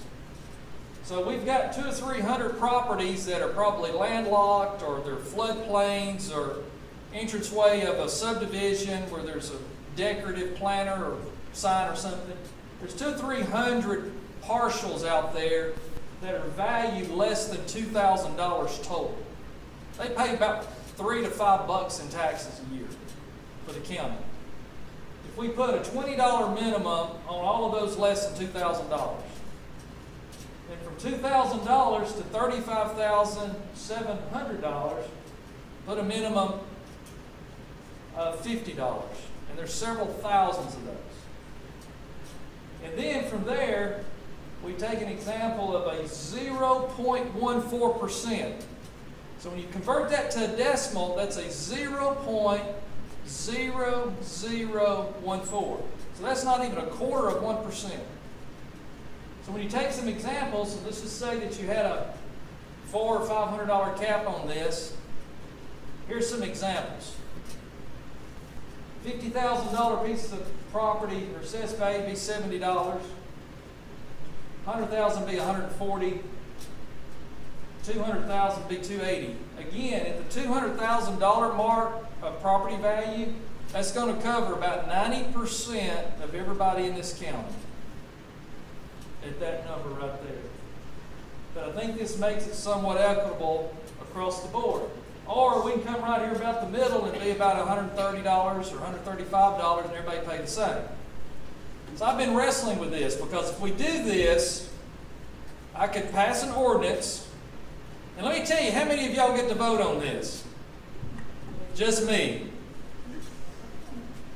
We're the only state in the country that has a sole form of government, sole commissioner form of government. We are one of 8. I've got the burden of this on my shoulders. Yeah, this would be a home or property. This would be a per partial, what you get a tax bill for. Yes, sir. Shannon, we pulled a number out of there. Let's say number 5 up there. Everybody's going to pay $130. How long would it take us to pay Erlanger what we owe? About 3 years. We could take this. I could pass an ordinance, put this minimum in, put the maximum in, put that rate in, and say in 3 years this goes away. We get Erlanger out of our life in 3 years or less. One thing about this that I like, it being a fee, a debt service fee, 100% of that money would be designated, earmarked, to go strictly 100% to debt service. So if this collected more than what we needed to pay up to Erlanger, we could take whatever we got left coming in and apply it directly against our $70 million that we've got. Now in that $70 million, that does include the 8.7 to Erlanger. So we would be chipping away at that $70 million by having this fee for 3 years. So the $70 million of debt we have total includes all of our debt, which also includes Erlanger. So we could take this and earmark everything off the top to go to Erlanger to try to get them paid off as quick as we can, and we could do that in less than 3 years. Or within 3 years. And in 3 years, this tax would go away. Well, I say tax, it's a fee. But it feels like a tax. But legally, it's a fee. Yes, ma'am. You said that Erlanger is $1 million a quarter. Right. If we get our financial picture better with the, and I know we're leveraged to the hill, but if we got our financial picture better, do you think that Erlanger is any possibility if we get this tax increase to the bill that we're going for, and we get our financial picture and our bottom line looking a little bit more shiny, is there any possibility that they would take less going forward? I don't think they... What's their attitude? Well, the question is, would Erlanger settle for anything less? What's going to motivate Erlanger is how much we can pay at one time and how fast. That's what's going to motivate them. Yes, getting our revenue and our financial house in order is going to help us. They're really not going to care if we survive or not. Technically, they're wanting their money, and they've got a federal court summary judgment stating that they have the rights to those dollars. They also have a document stating they can raise your taxes by 7 mills, additional. So they could come up one day and go to court. We've got another hearing coming up in September. I think it's the 9th. They could take us back to court, and the judge would order a tax increase by federal law I would have to implement per delivery of the CEO of Erlanger. And that's what BB signed? That's what BB signed. Okay. Why is she not prosecuted? Why can we not prosecute? It wasn't an illegal deal. It was a stupid deal. You know, I asked the CEO of Erlanger, I said, let me run this through your mind here a moment, Mr. Spiegel. I said, you took an insolvent hospital that was over $60 million in debt, and you loaned it $20 million. He said, well, it's before I got here as a prior administration. I said, okay, that's fair. It's prior to you, it's prior to me. But still, the leadership before you borrowed $20 million from Erlanger. To make matters worse, they sent over an A-team management team.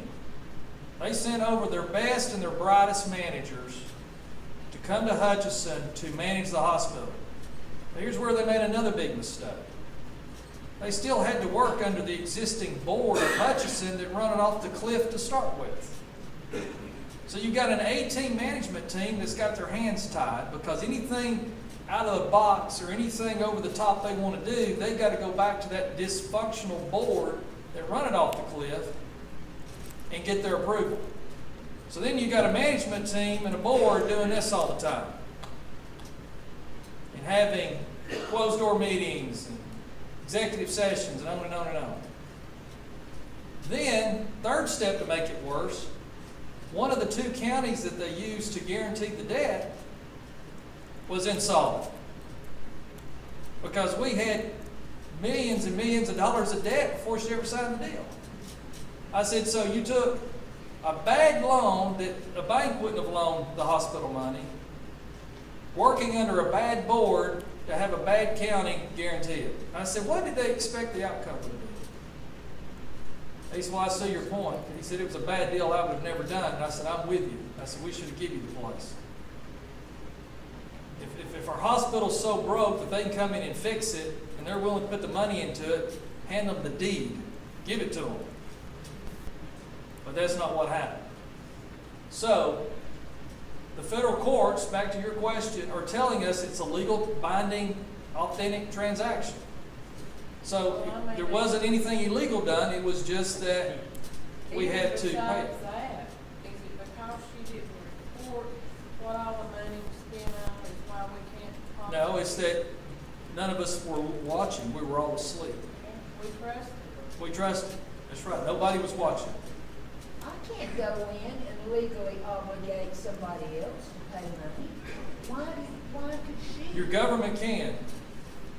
Anytime the government goes in debt, just like our national debt in Washington, all citizens of this country are obligated for a piece of that pie, the national debt. That's why we all pay federal income taxes, or part of the reason. I'm obligating the full faith and credit in the citizens of Walker County when I went to the bank and borrowed that $8 million. I wasn't creating new debt. I was taking and borrowing money to pay the old debt and to keep operations going, because they took the operations money and spent it on past debt. And so I've not created any new debt. I'm just trying to cash flow this thing. We talked about those tax anticipation notes. One thing I forgot to mention. A tax anticipation note, or a TAN, the way I like to understand and explain that is it's payday lending for governments. That's what that is. You're going to the loan sharks, so to speak, in some cases in the past, because all the local lenders quit lending. So they had to go out of town to the investment bankers, the high-risk guys, pay high rates, high fees, and you're going to the payday lending. Because payday for a county government is when their property taxes are due. So December 20th is payday for Walker County government. We'll get the lion's share of our income, our taxes into this county by December 20th or before. By December 31st, by state law and by contract with the bank, all $8 million has to be paid back. So I'm going to have to take money that's coming in December, that's supposed to run this county through 2018, and use that to pay last year's expenses. It's that cycle of that payday lending. Once you get in the cycle, it's hard to break it. Now, our cash flow projections are showing us we've already gone all the way up through 2018. If everything stays consistent, we have no natural disasters or no EF4 tornadoes, because we've got no reserves. We will not have to borrow money in 2018 till along about June on the TAN. And at that point, to get us through the year, we're only going to need $6 million, which is $2 million less than we've got now. So our plan is, and our cash flow is showing us, over the next 3 to 4 years, we're going to try and work hard to come off those TANs by about $2 million a year. So in 4 years, we're out of the payday lending business. We've got to get off that. It's like the crack cocaine for government. It's addictive. And what most counties done, it's just an addictive thing, and this county's done it, and several around us. Every year you go back and get a little more. Go get a little more. And you're in a state that can't bankrupt. Bankers want to do a deal. They just give you a little more. And next thing you know, you're up to here. Yes, ma'am.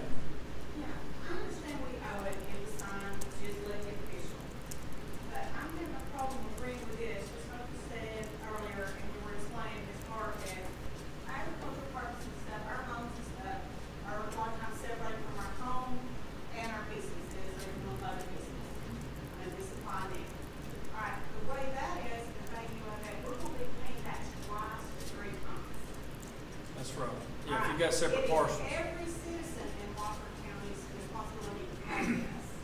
And right here, this is only affecting the property owners and not every citizen of Walker County. You're right. And that's part of what I'm struggling with, because I saw a post on Facebook about 2 months ago that I loved. It says, charge $100 per vehicle. Charge a wheel tax, $100. There's almost 70,000 vehicles in Walker County registered. Well, you got sales tax. You got something that every citizen, we got to figure out part of every citizen is paying and not just property. And that's what I'm struggling with, because like the wheel tax, I thought it was a great idea. After I talked to 4 attorneys, because the first 3 I didn't take their word for it. I contacted 4 attorneys to see if there was some way possible we could do a wheel tax. And I felt like that was a fair way. Okay. I talked to the Association of County Commissioners. I talked to our current tax commissioner, Carolyn Walker. She even called the commissioner of the Department of Revenue. All of them told us the same thing. You don't have legal authority as sole commissioner to do that. You have no authority to do that. And somebody said, okay, well, you're talking about sales tax. Just take your local option sales tax and raise it another %. I don't have legal authority to do that. It would take it would take a legislative act through the state, House, and Senate, and the governor's signature. One thing that we do have, that's another thing we need to talk about, is we will have on the ballot in November of this year a TSPLOST, a single county TSPLOST. That is a transportation SPLOST that will be 1%. Now with that, here's why we need that. Some people say, well, make it 2%. Go up 2%. The state law says, the statute says, I can only go up as much as 1% on a T-splosh. It caps out. I can do a quarter, a half, 3/4, or 1%. Can't go over 1%.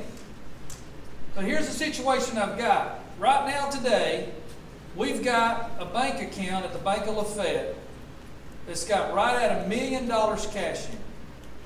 It's a grant from the state of Georgia Department of Transportation. My hands are tied. I cannot use that money, even though it's in our bank account. It's in a separate account. The reason we can't use it is we have to put a 30% match with it.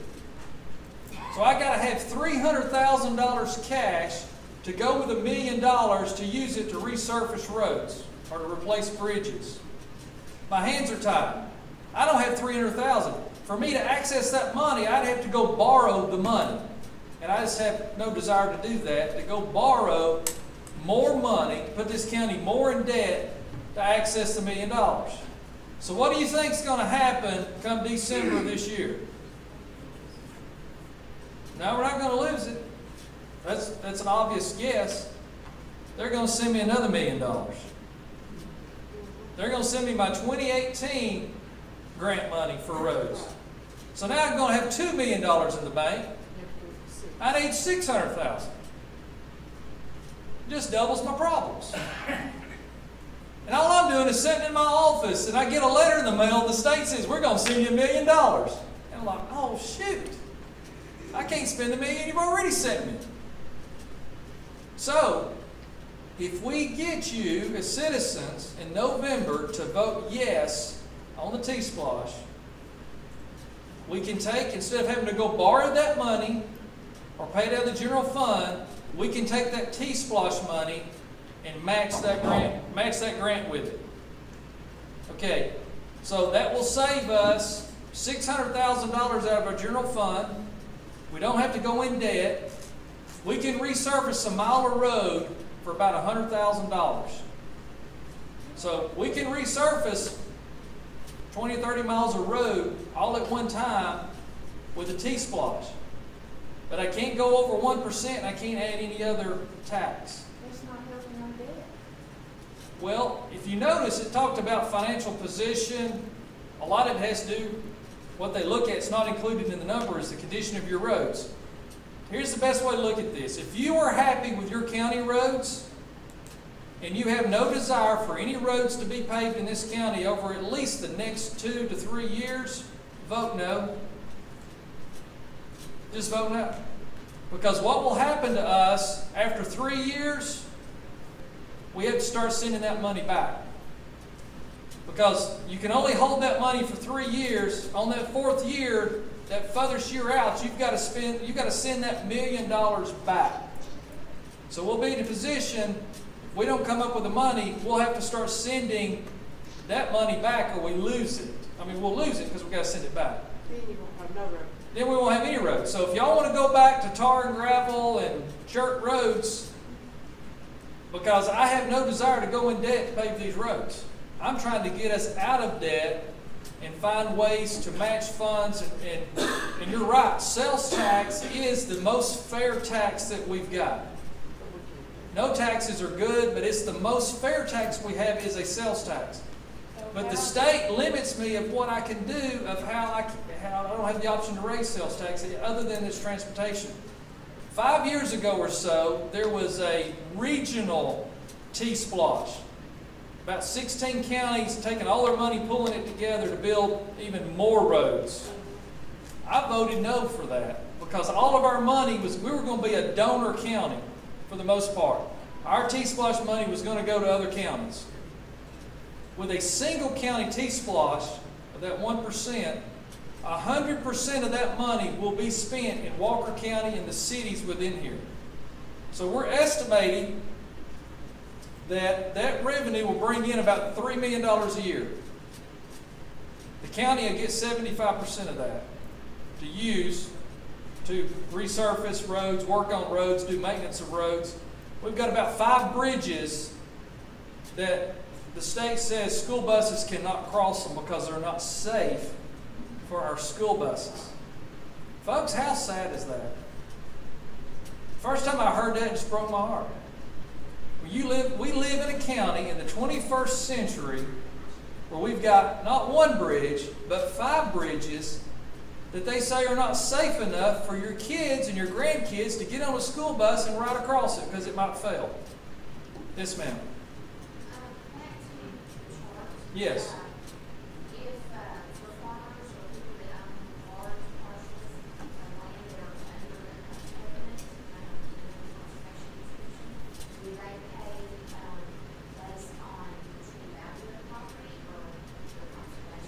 The true value. But what we would do on this, we would put a cap in of say $400 or $500. So you would cap out. But you're still looking at, most farmers have more than one parcel. We've got 6 where we require them doing inheritance, per se, from them, and from buying a farm closer, so we can expand your farm stuff. So you're looking at, you're looking at a lot of people who live here for years and families that's passed down. It's not going to be fair. It is fair to a point if you just have a residential subdivision and you got an assessed value. We're making our living off of this. We're going to have a bad drought here where we went in that hole you would not believe last year of cattle and farming. And still had to pay our taxes. And we also from the state and the federal get a back part, which has to go taxes to the back one. Well, that's just more or less that's just undoing everything that we've got. And we have got debts where we have spent out thousands and thousands of dollars just trying to pay the fee for animals. And then you're adding this and you're going for a parcel, which isn't fair.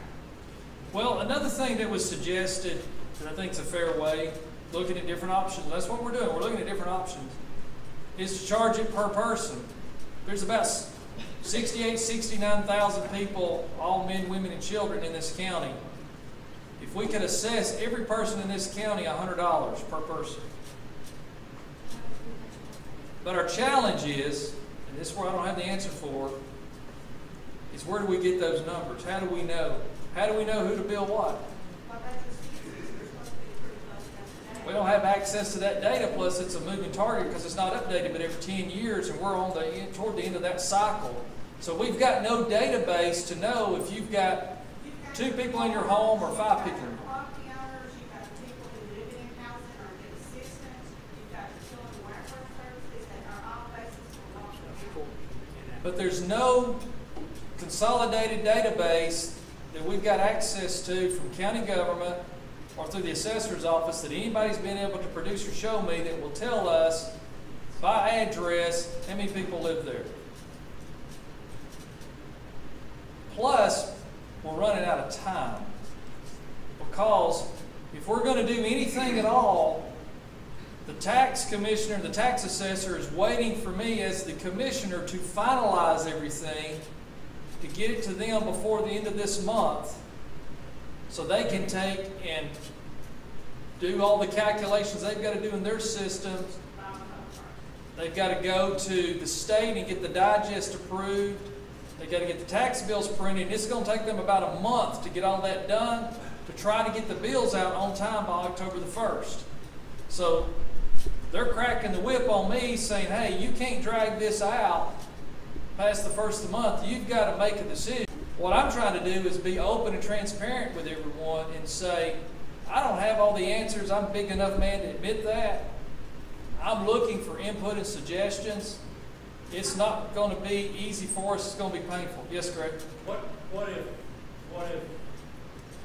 how much is our tax bill going to go up, Commissioner, if if we're under the federal court mandate, if we get the 2 mills and they're mandated 7 mills, that they can come in and levy our tax dollars at the commissioner's office. Right.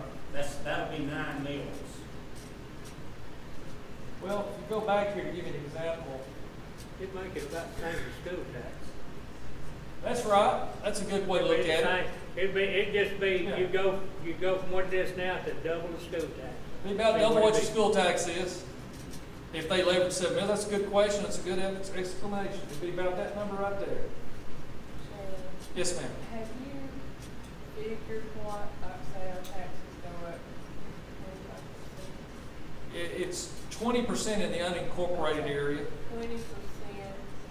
Is there an answer how much money projected that might be? Yeah, that brings us in projected a little over $2 million. Yeah. Yes, ma'am. What, and this, I'm just thinking, if we could go up on that, for that public safety, Right. and we've already bought new trucks, why can't that money go for? Okay, we have not bought any new trucks. That's a misconception out there. Oh, you said that Yeah, had all one. those trucks was trucks we had. They're all in inventory. The fire department's got over 80 vehicles Yeah. that were all here when myself and Chief Hodge come on duty day one. Right. We've, county-wide, we have not bought any equipment, trucks, tractors, Nothing. nothing. The most expensive thing that I have purchased, that I've initiated, was the blinds in the conference room were about to fall off and it was making the room so hot, and I spent about $1,200. But we have those trucks. Yeah, they were sitting in the fire halls not being used. Okay, so we're using them now. We are now. Why to reduce can't, costs. instead of raising that public safety, why can't that money go toward paying off our debt? That's designated funds for the public safety. The public safety will generate more revenue, but the fire department is going to have to operate on a budget that's round numbers $50,000 a year less than what that same department utilized in 2016. So they're going to be operating on less money than was spent in 2016. They're getting a budget cut too. So Chief Hodge is taking a budget cut, and he's doing all of those things that he explained to you today on top of a budget cut. The difference in that money is going to keep us from having to pull it out of the general fund, the shortfall, and it's also going to cover the cost of the Puckett EMS ambulance service and also the emergency management costs, about $100,000 a year with all the expenses there. So we're basically trying to take stress, financial stress off of the general fund and get an entity of the fire public safety to be self-supportive and self-sufficient, which it's supposed to be. Because part of the reason for that is the only city that's involved in that program is Chickamauga. The other cities have their own fire department. So if we're funding that operation by funding it out of the general fund, people that live in the city of Lafayette, city of Rossville, Lookout Mountain, and the portion of Fort Oglethorpe is paying for a service that they don't get. Now, you do have the mutual aid, and they do work together and things, but technically, they're being double billed for their fire services. So that's why that entity needs to be self-sustaining and stand on its own and be funded. And then also, too, they don't have to worry about their budgets getting cut or not having the money there. And if they've got money left over, they can save it. They don't have to worry about, hey, if I don't spend that line item, they're going to take it away at the end of the year. They don't have that problem. That money will just roll over into that designated account. So if they have a large purchase or something, they can pay cash for it. Well, I mean, I understand all this, and it sounds great, but the fact is, there's a lot of people that just can't do it. Yeah, it's Just painful. can't take it. But what concerns me is that with this Erlanger, if we're not careful, if we sit back, it's going to be about $2 million more than what it is today by next year. Yes, sir. Red shirt. Just a minute ago, I believe you said that this TSPLOST money would be be about 3 million a year. Yeah, the county would get 75% of that, Okay. a little over 2 million. Okay, why wouldn't we just take and, match the 300,000 or 600,000? Right. So that we can get the federal money or state money for the roads and take the rest of that money and go toward the debt for Erlanger. Can't do it, it's earmarked money because it's being a transportation SPLOST. The state mandates that money is designated for all things transportation in your county. You can't take it and use it to buy, as an example, police cars or to pay debt with it unless it was debt. Or an industrial park, unless it's debt it was created by building roads or paving roads. It would be the only way you could pay the debt off. One thing too that they've done in the past, when they've done the regular SPLOST, they would go and bond against it or borrow against it. So when you go to the poll and vote on it, you're also voting and authorizing the county government to leverage it, borrow against it, to get those projects started right away. We are not going to leverage or bond that money. We're going to use it as it comes in. That way we get to use every dollar. We're not paying bond attorneys and interest, plus sales taxes are up and down. Very, very inconsistent sales taxes the way they come in. So it's unpredictable. So we're estimating $3 million. We may get a little more, may get a little less. But if you're not leveraging against it, you just accept what comes in and then you're okay. And you just spend it as you go. But if we don't get it, there's no money in the budget to do any road paving. We'll patch holes as we can, but we've got a crumbling infrastructure of roads that's been neglected, and we've got 5 bridges that need to be replaced.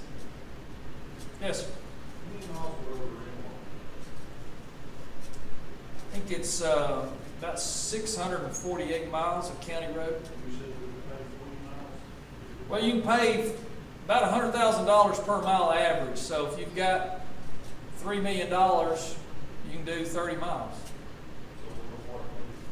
No, sir, we're not going to borrow money.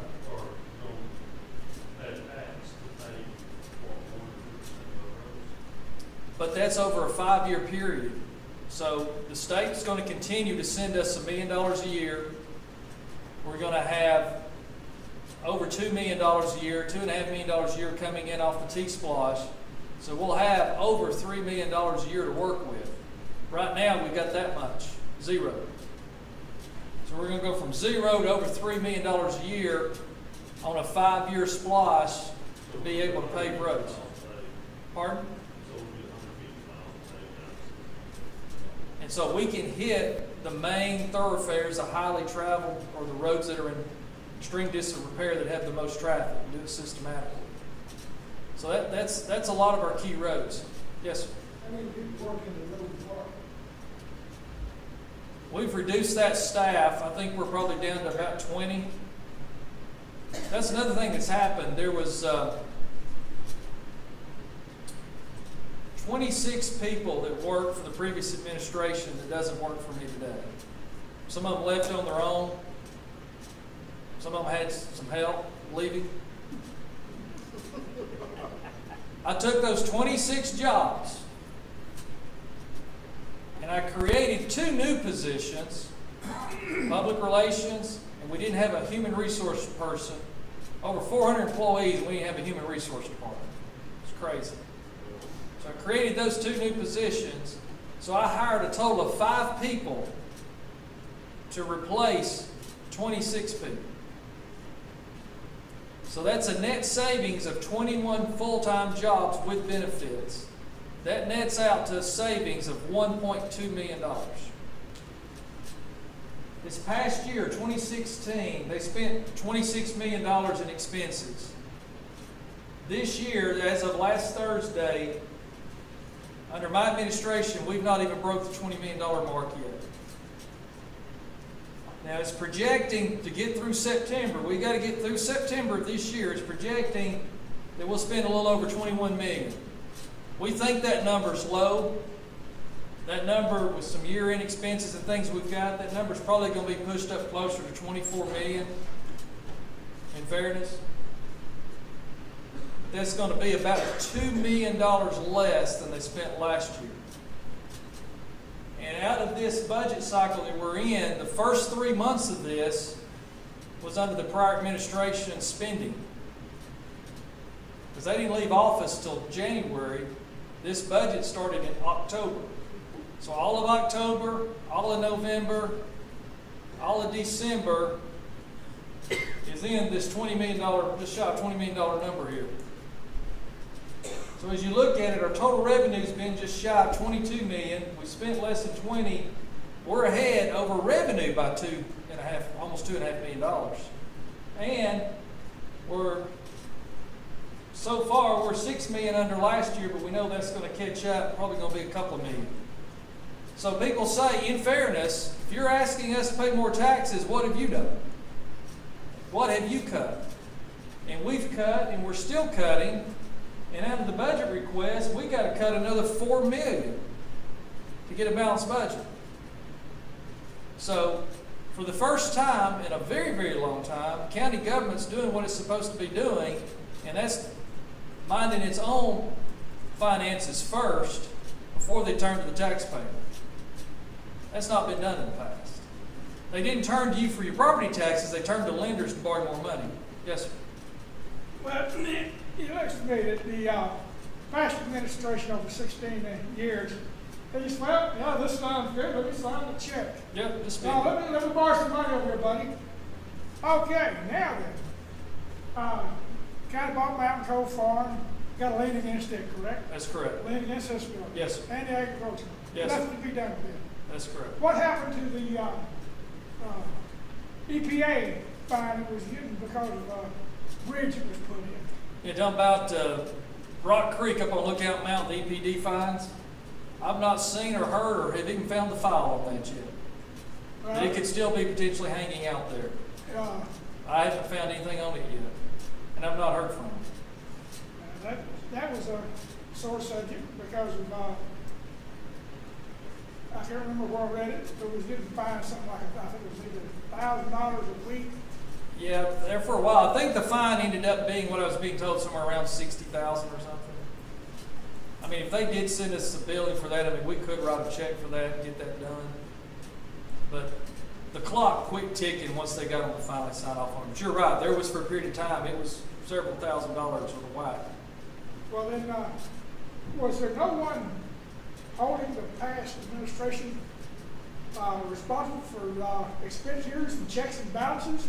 I mean, the controller couldn't do it? The controller would tell them all the time, you can't afford to do that, how are we going to pay this? And the simple answer was, we got to do it, we've got no choice, do it anyway. And so they would raise the flag, raise the flag, raise the flag, and it would be ignored. And so us citizens, and I'm number one in line, was not watching government. I'm glad you're here today to watch government, to watch me, to hold me accountable. Because if you're holding me accountable, I'm going to shine the spotlight on everything. Because I want you to see where we are. But you're right, no one in this county nor the state. That's another little story I'll tell you real quick, and then Leon, I'll come to you in the back. When I started borrowing money this year to pay off the past due bills, I went to Bank of Lafayette. They loaned me $4 million. Very grateful, very great to work with. About mid-May, I started looking for the other $4 million. I contacted 8 banks. 5 of them told me no in the first conversation. The other 3 said, we'll look at it. Got it down where I got offers from 2 banks. But I got nervous, extremely nervous, after the first 5 said no. So I contacted Senator Mullis. I said, we got to have some help. He said, what do you mean? I said, I'm about to be to the point here in about 2 or 3 weeks, I'm not going to have money to pay payroll. And I've been turned down by 5 banks. So we got to get the state to help us. They won't allow me to bankrupt. We got to get the state to help us. He said, I'll set up the meeting. So the very next week, had a meeting down at the Capitol in his office. He had the commissioner of the Department of Revenue, top person, was appointed by the governor. He had the state treasurer who reports directly to the governor, who's over all of the finances of the state. Department of Community Affairs commissioner and deputy commissioner. And then GFA, which is an acronym for a government agency, had their commissioner, deputy commissioner, all in Senator Mullis's conference room to meet with me. And so to make sure I had their attention, I asked them a simple question. Do you want a county back on a Friday or a Monday? Which is easiest for you? Because I'm about to hand you my resignation, the certificate signed by the governor saying that I'm a legitimate sole commissioner that's sitting on my desk. Take the certificate, my resignation, and my keys and walk into the governor's office and hand it to him. And say, Governor, you just got your county. I got to have some help. Scared them to death. They said, we don't know what to do. So I went over some financial stuff, give them some information, give them information they're used to looking at. I mean, they know the stuff I'm giving them. And they sat there with their jaws dropped, folks.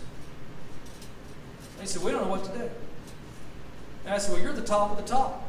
You're in the governor's cabinet, so to speak. The guy from GFA spoke up. He said, well, I can help you. He said, we've got you, part of your debt is $1 million loan to your landfill to do the landfill expansion. I said, yes.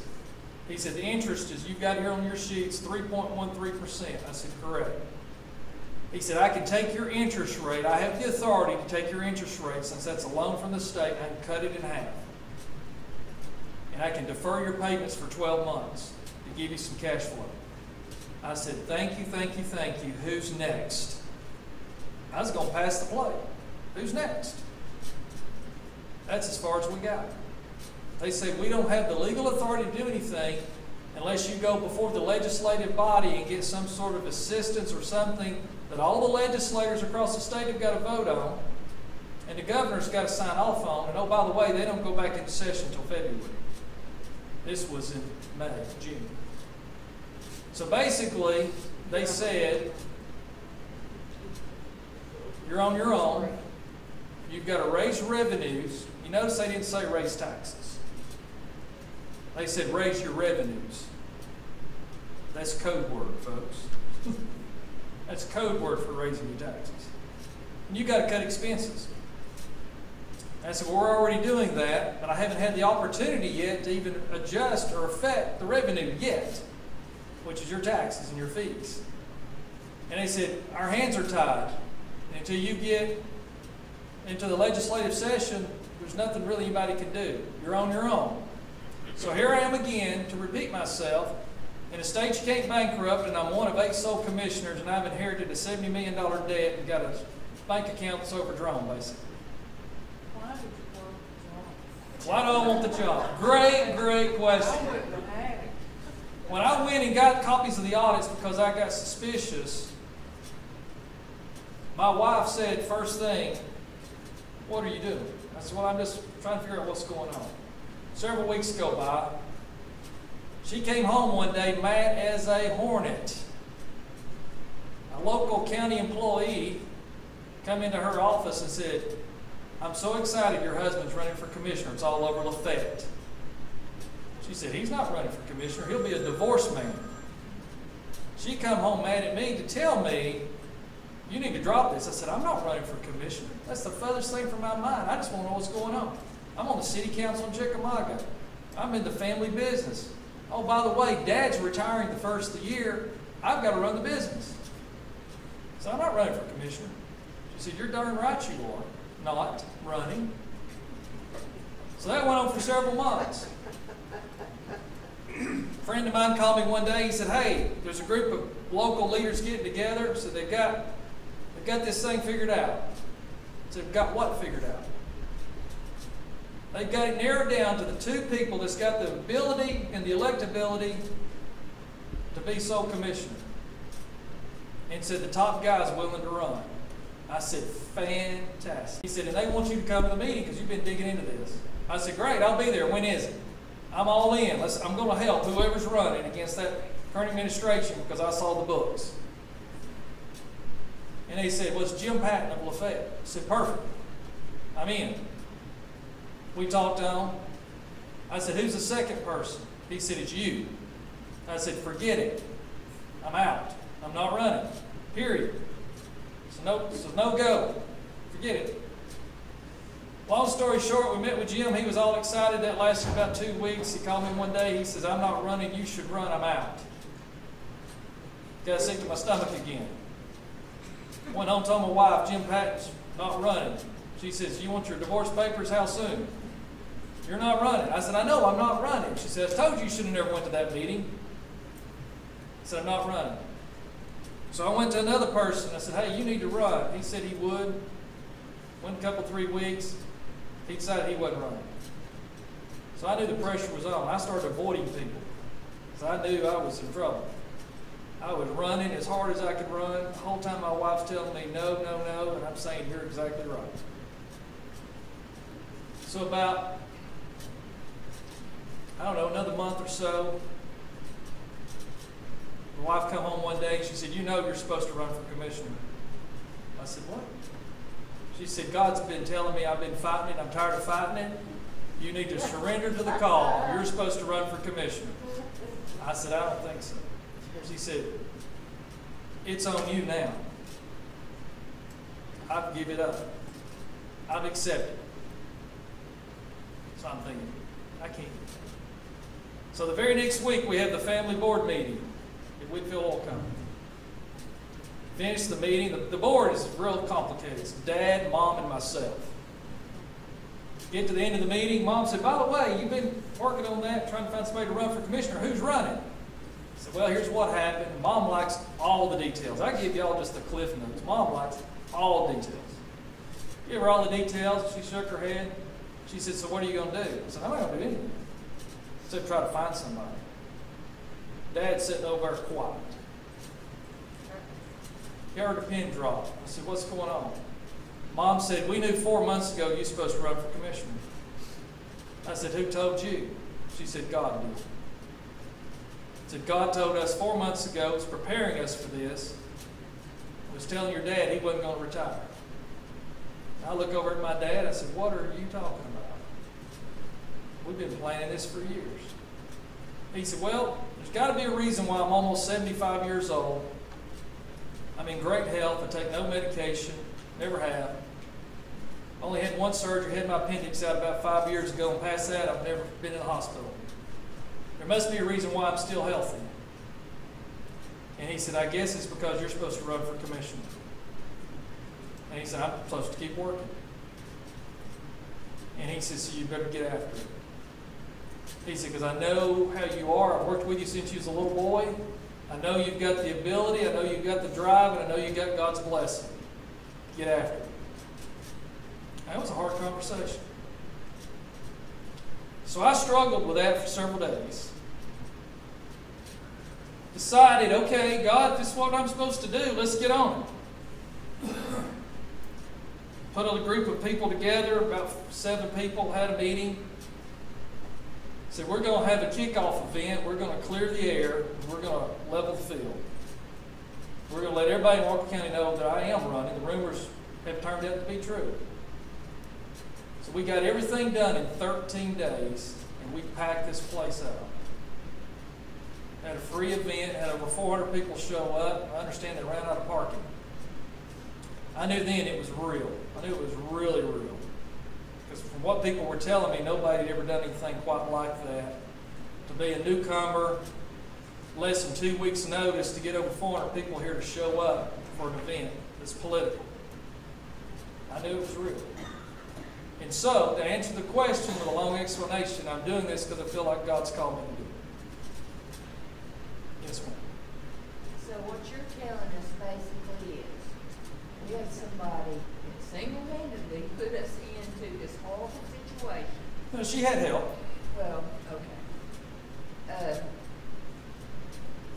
But she was the sole commissioner. That's correct. It fell on her shoulders. That's correct. She's ultimately responsible. Into this terrible situation. Correct. That has put every business, every individual in Walker County in a financial quandary on what to do, and there is nothing we can do. She did nothing illegal. I think that's a pretty good summary of where we are. Now, going forward from a legal aspect, I cannot answer that. That's outside of my knowledge scope. It's outside of my lane of what I'm supposed to be responsible for. That's got to be left up to the state, GBI, the district attorney, and so on and so forth. There are some things that were done wrong. Now, how illegal or what the penalties for those are, I don't know. Because one example, she openly has admitted in public multiple times that she misappropriated funds, which is against the law. She took $9.1 million of SPLOST money that was designated money, openly used that to finish the industrial park, and said that one day we would all thank her for it because it's our future. That $9.1 million we could have used against our grant match, which would have turned into, over 5 years, would have turned into $15.5 million. We could have paved 155 miles of roads roughly on average if asphalt stayed consistent price-wise. But instead, they openly took and misappropriated, earmarked, designated, voted on funds by us, the citizens. That's illegal. It's been well documented, it's been well reported. Where's the coward? I don't know. So what I've had to do is just brush that off, and I've got to focus on moving forward. When people ask me publicly, I tell them that same thing. Here's what I know. I don't know if there's any investigations going on or not. I don't know. But I don't have the authority to prosecute or put anybody in jail. And with all these problems and all these deadlines and these creditors and Erlanger breathing down my back, at least for now, this year, I got to move forward. The past is still going to be there. The results are still there. Nothing there is changing. Something may happen in the future. But as of today, me as the commissioner, I've got to continue to move us forward, be transparent with you, because I want the light to be shined on all of this. Because I don't want you to come up 2 years from now and think the commissioner put us $70 million in debt. The Commissioner Whitfield put us $70 million in debt. I want you to see it today. And it's in the audit. There, for some reason, and we've gone over this and over this and over this at every meeting, people think we bought those QRVs, those quick response vehicles. We didn't. I mean, go to the fire stations and look. You can see the stickers on them. And talk to the employees. Man, if you want to get the good scoop on stuff, talk to the employees. They'll tell you that stuff they've had in the base for years. Now, when it was bought back in 2002, 2003, I bet you it was brand new, because they normally didn't buy anything used. I'm sure it was new back in 2002. But it's been paid for years. We've bought no new fire equipment. This fire staff under Chief Hodges' leadership and his command team has done a fantastic job of working with little. Now, I know $3 million is a lot, but when you're trying to run and cover over 700 something square miles and 69,000 people, 24/7, 365, $3 million doesn't go far. And so I commend them for what they've done, commend Chief Hodge for his leadership. Everything that he presented to you today and every change that's been made has come from him and his team. So in the business world, you would say that come from the bottom up. Okay, I didn't say I want you to do this, this, this, and this. They brought those ideas, those solutions, they analyzed the numbers, they come to me and said, we need your approval to do this. Everything that he's brought to me, except for one item, we just hadn't got it done yet, we've approved and moved forward with everything he's brought to me. Shannon, what Yes. did you say again? She brought up the fact about the sales tax, and that's what I was going to bring up. Right. Who has to start that? The state legislative, Senator Do we have Mullis. to go to Mullis about Senator that? Mullis would have to introduce a bill into the Senate, get all the senators to majority to vote on it, all the House members majority to vote on it, and the governor to sign it. Not saying it's impossible, but I think the odds are against us, and the reason I say that is that kind of opens up the box at the state. If they do it for one, they got to do it for all. And they may be ready to do that. I might be surprised. But at best, if that was to happen, if Senator Mullis walked in here today and he said, citizens, I'm going to lead the charge, I can get it done, I'll push it through, I'll make it happen. The soonest that could be implemented would be July of next year. It's just like this TSPLOST, another good example. Once you vote and approve that in November, by law, it cannot even start to be collected until April of 2018. So the vendors collect it, they remit it in May, the state processes it in June. We hope to maybe get our first check in July of next year. And you gotta buy in Walker County for us to see. That's right, and you gotta buy in Walker County to get it. Yes, ma'am. Yeah, earlier you were saying that the landfill we do was done and it's working out, it's got better. It's got better, yes.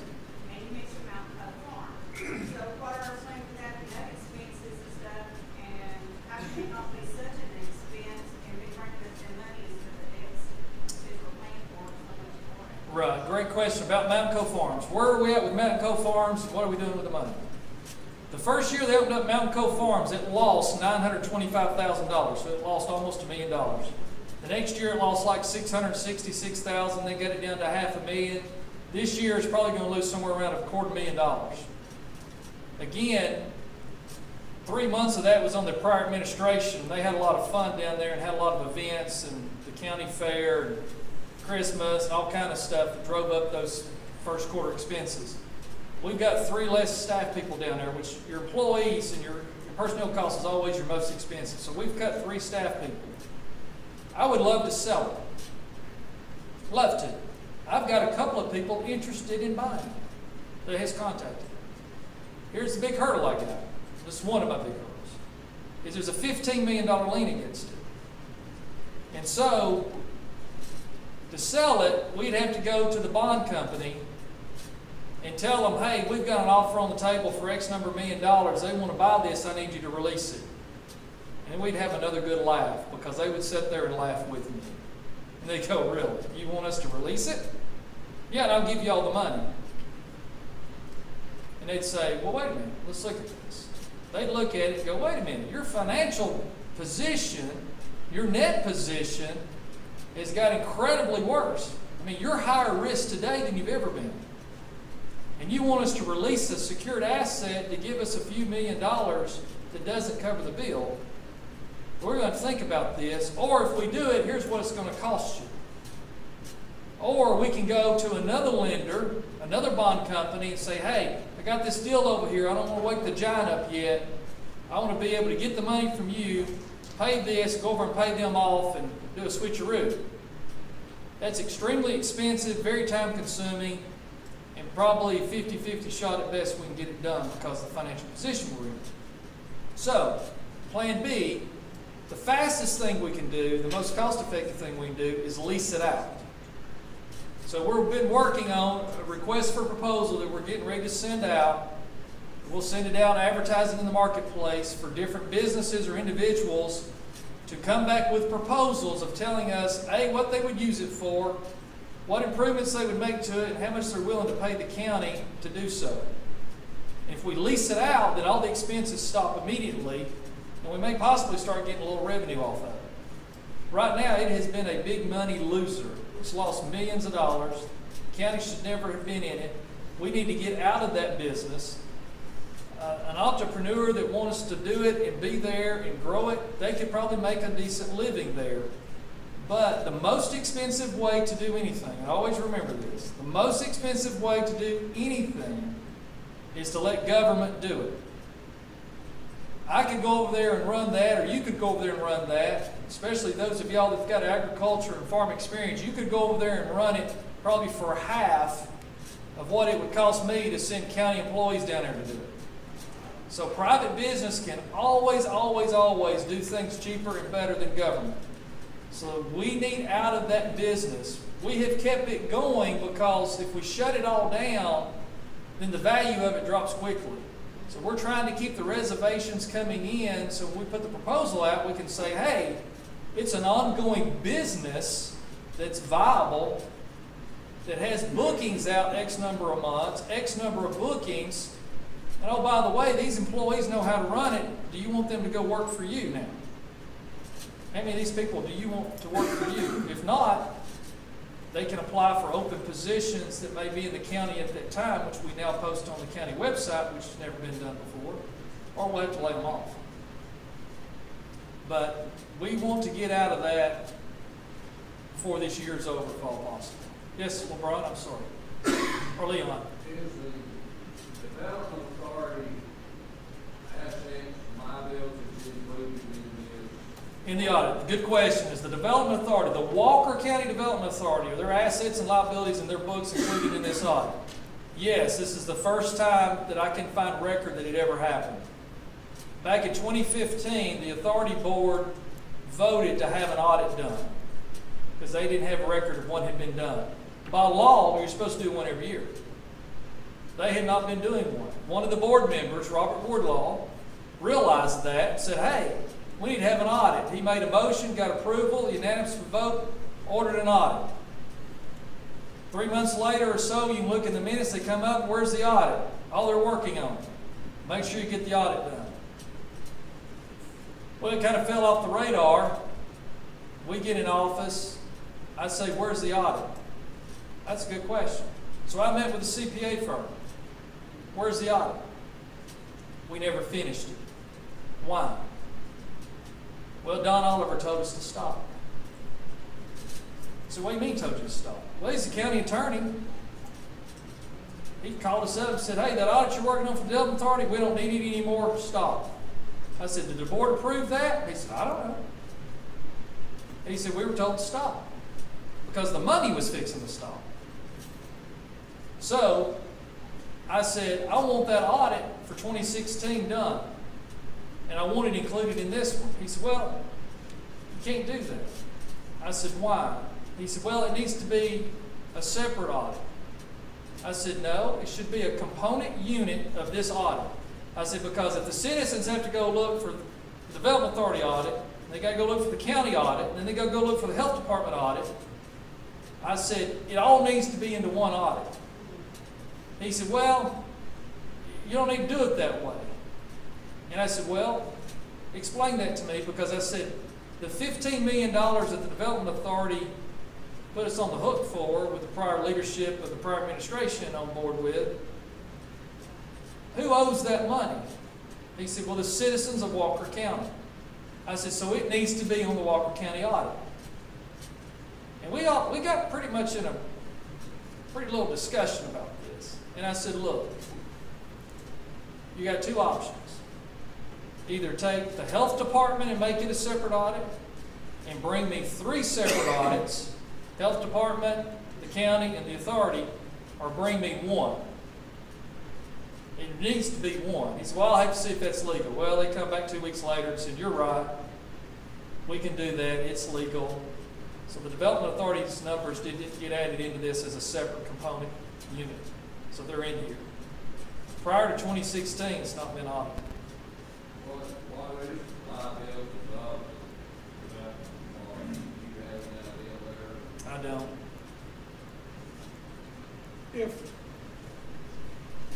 If you approve that,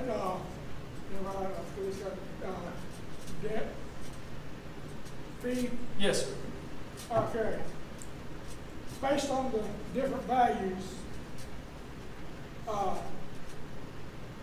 the homes and stuff like that, has there been a calculation of how long it would take us to get out of the $7 million debt, based on how many, if all the homes in Walker County were I'm glad you asked. I'm glad you asked, because I've done the numbers. If we kept a structure like this or something very similar to it, do the Dave Ramsey approach, pay minimums of everything else, snowball any extra that we've got, we would save $9.2 million in interest. We could be 100% debt-free county in 10 years. 10 years. So here's the thing. Let me give you that little story. When I was on the Chickamauga City Council 3 years ago, they had a proposal come to us to expand our water system, make some upgrades, get some low-interest loan money, get it all packaged up, all feeling good, raise our water rates just a little bit. We could pay that over 30 years. Well, I'm sitting there at the table at that time, I think I was about 45 or 46 years old. And I'm looking down the council desk, and I'm thinking, everybody down that way is older than me. By 20 years. One guy on this side's probably 10 years younger than me. So I spoke up. I said, guys, think about what we're doing here. I said, am I going to be sitting on my porch 30 years from now, 75, 76 years old with my wife, and go, honey, guess what just happened today? You know that 30-year loan we put in place for the water company? They paid it off today. I said, all you guys are going to be dead. I said, why are we going to keep this can to the second and third generation? Say generation's 10 years. Every 10 years is a new generation. So why are we going to pass this 30-year debt to our great-grandkids, your great-great-grandkids? Same thing with this $70 million. I've got a 6-year-old little boy at home that we've got full custody of. I don't want to, this thing now, if we leave it like it is, even with this Erlanger fix, but with all this other, we're 20 plus years. I don't want him to be 26 years old and say, Dad, I got a bill in the mail today. Where did we get all these taxes? How did we get all that debt? Wasn't you commissioner? Because he loves to ask questions. He said, wasn't you commissioner? Did you create any of this? Am I paying for something you did 20 years ago? I'd rather be in a position and say, no, son, I didn't have anything to do with that. $70 million I inherited, we paid it off in 10 years. So before you got out of high school, it was paid. So, it would be great if this county would get behind me. Number one, pass the TSPLOST in November. Number two, realize that if we do something very similar to this, we can put it on there and take it off in 3 years. If that's all everybody's got the stomach for, 3 years, we'll pull it off. I'll even put it in writing this week. Make it part of the minutes of the county. Or, if we let it go for 10 years, we can get all debt paid. And have a county that's debt-free and be one of the few in this state that would be debt-free. Yes, sir. Since you're not for sure what you're going to do, when you decide what you're going to do, then you're going to set up for 3 more meetings? No. I can take a fee and add it on the bill with just by having it in a public meeting, which I meet the second, fourth Thursday of every month. So I put it on the agenda, 24-hour notice, I can sign it and roll forward. But what I've done to be transparent and to open with people is we've talked about this at some level in every meeting we've had thus far. So how will we deal with our budget decisions?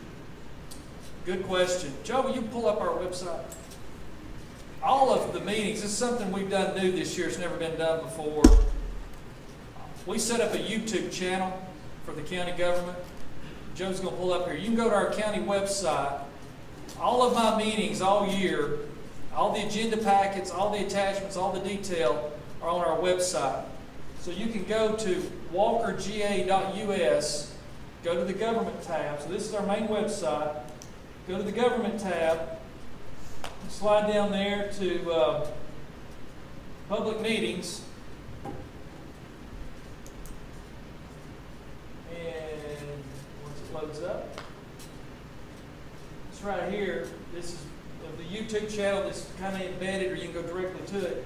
Here's the most recent, so you can pull up the agenda pack. You can watch the videos all the way back to the first year. I've had one meeting that I had to cancel due to a scheduling conflict. I've got one coming up in October that's got a scheduling conflict. We know I've got to go to some mandatory state training conflicts in October. All my meetings are right here. And you can watch all those videos, or you're more than welcome to attend the second and fourth Thursday at the Commissioner's office at 6:30.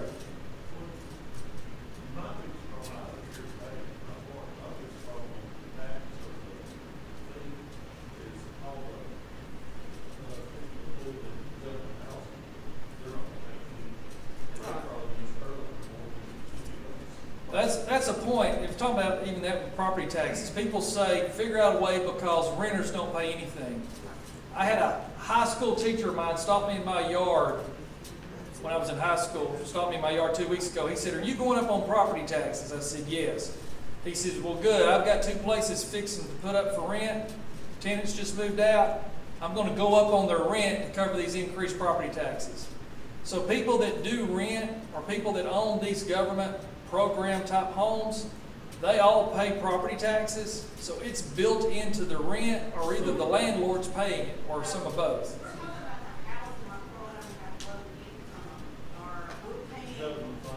Right. Right. You got an example up here in Rock Springs. A new, y'all know where the new Dollar General was built? Is that Cape Conley? Yes. If you turn right there and head back east, there's a brand new apartment complex on the right. It's beautiful. That's a government subsidized housing unit.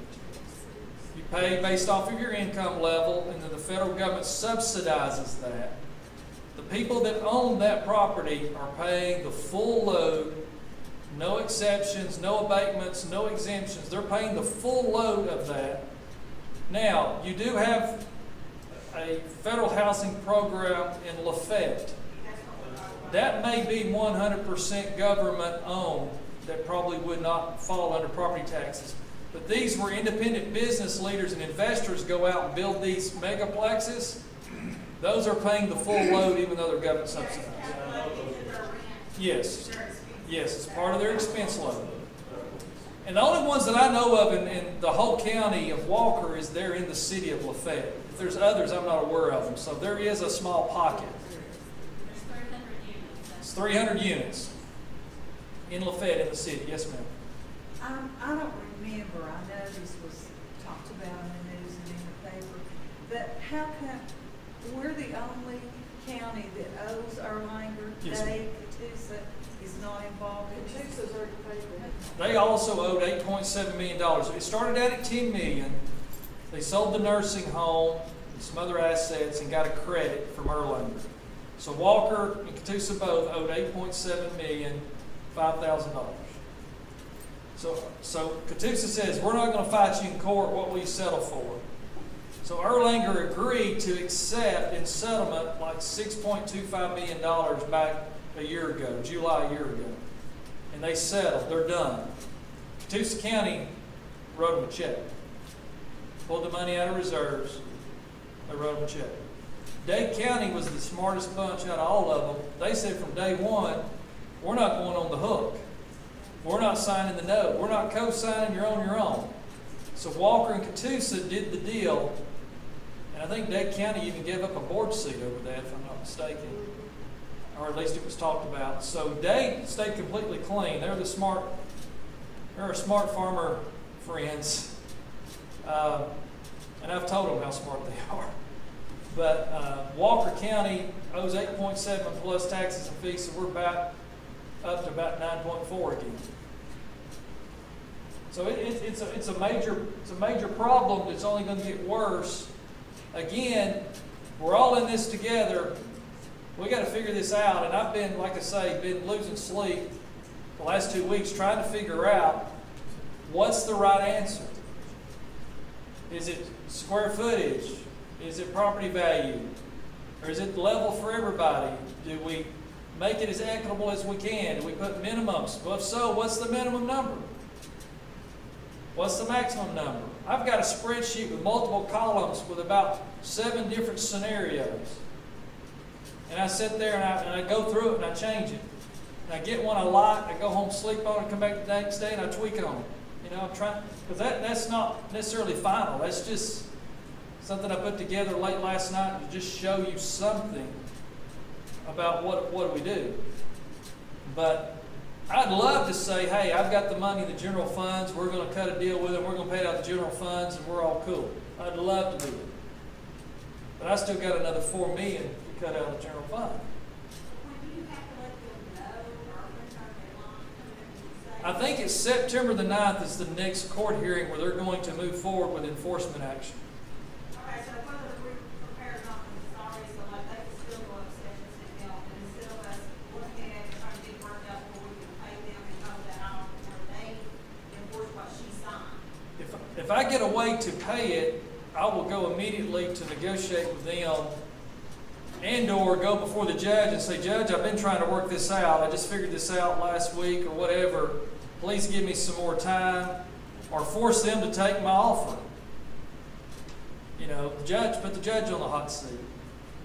I know we all need to pay it. I mean, we all have benefits of our land being there, and it's a great hospital. It gives everybody in our area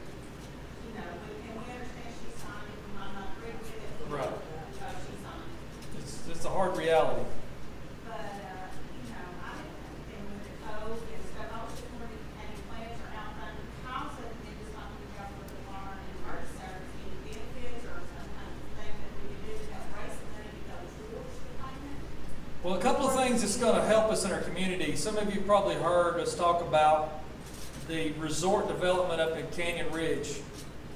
That's still moving forward. That's going to be a $100 million plus mega resort destination. And they're projecting their annual sales will be over $22 million a year. We'll get the sales tax off of that, hotel motel tax, alcohol tax. All the properties around it will go up in value.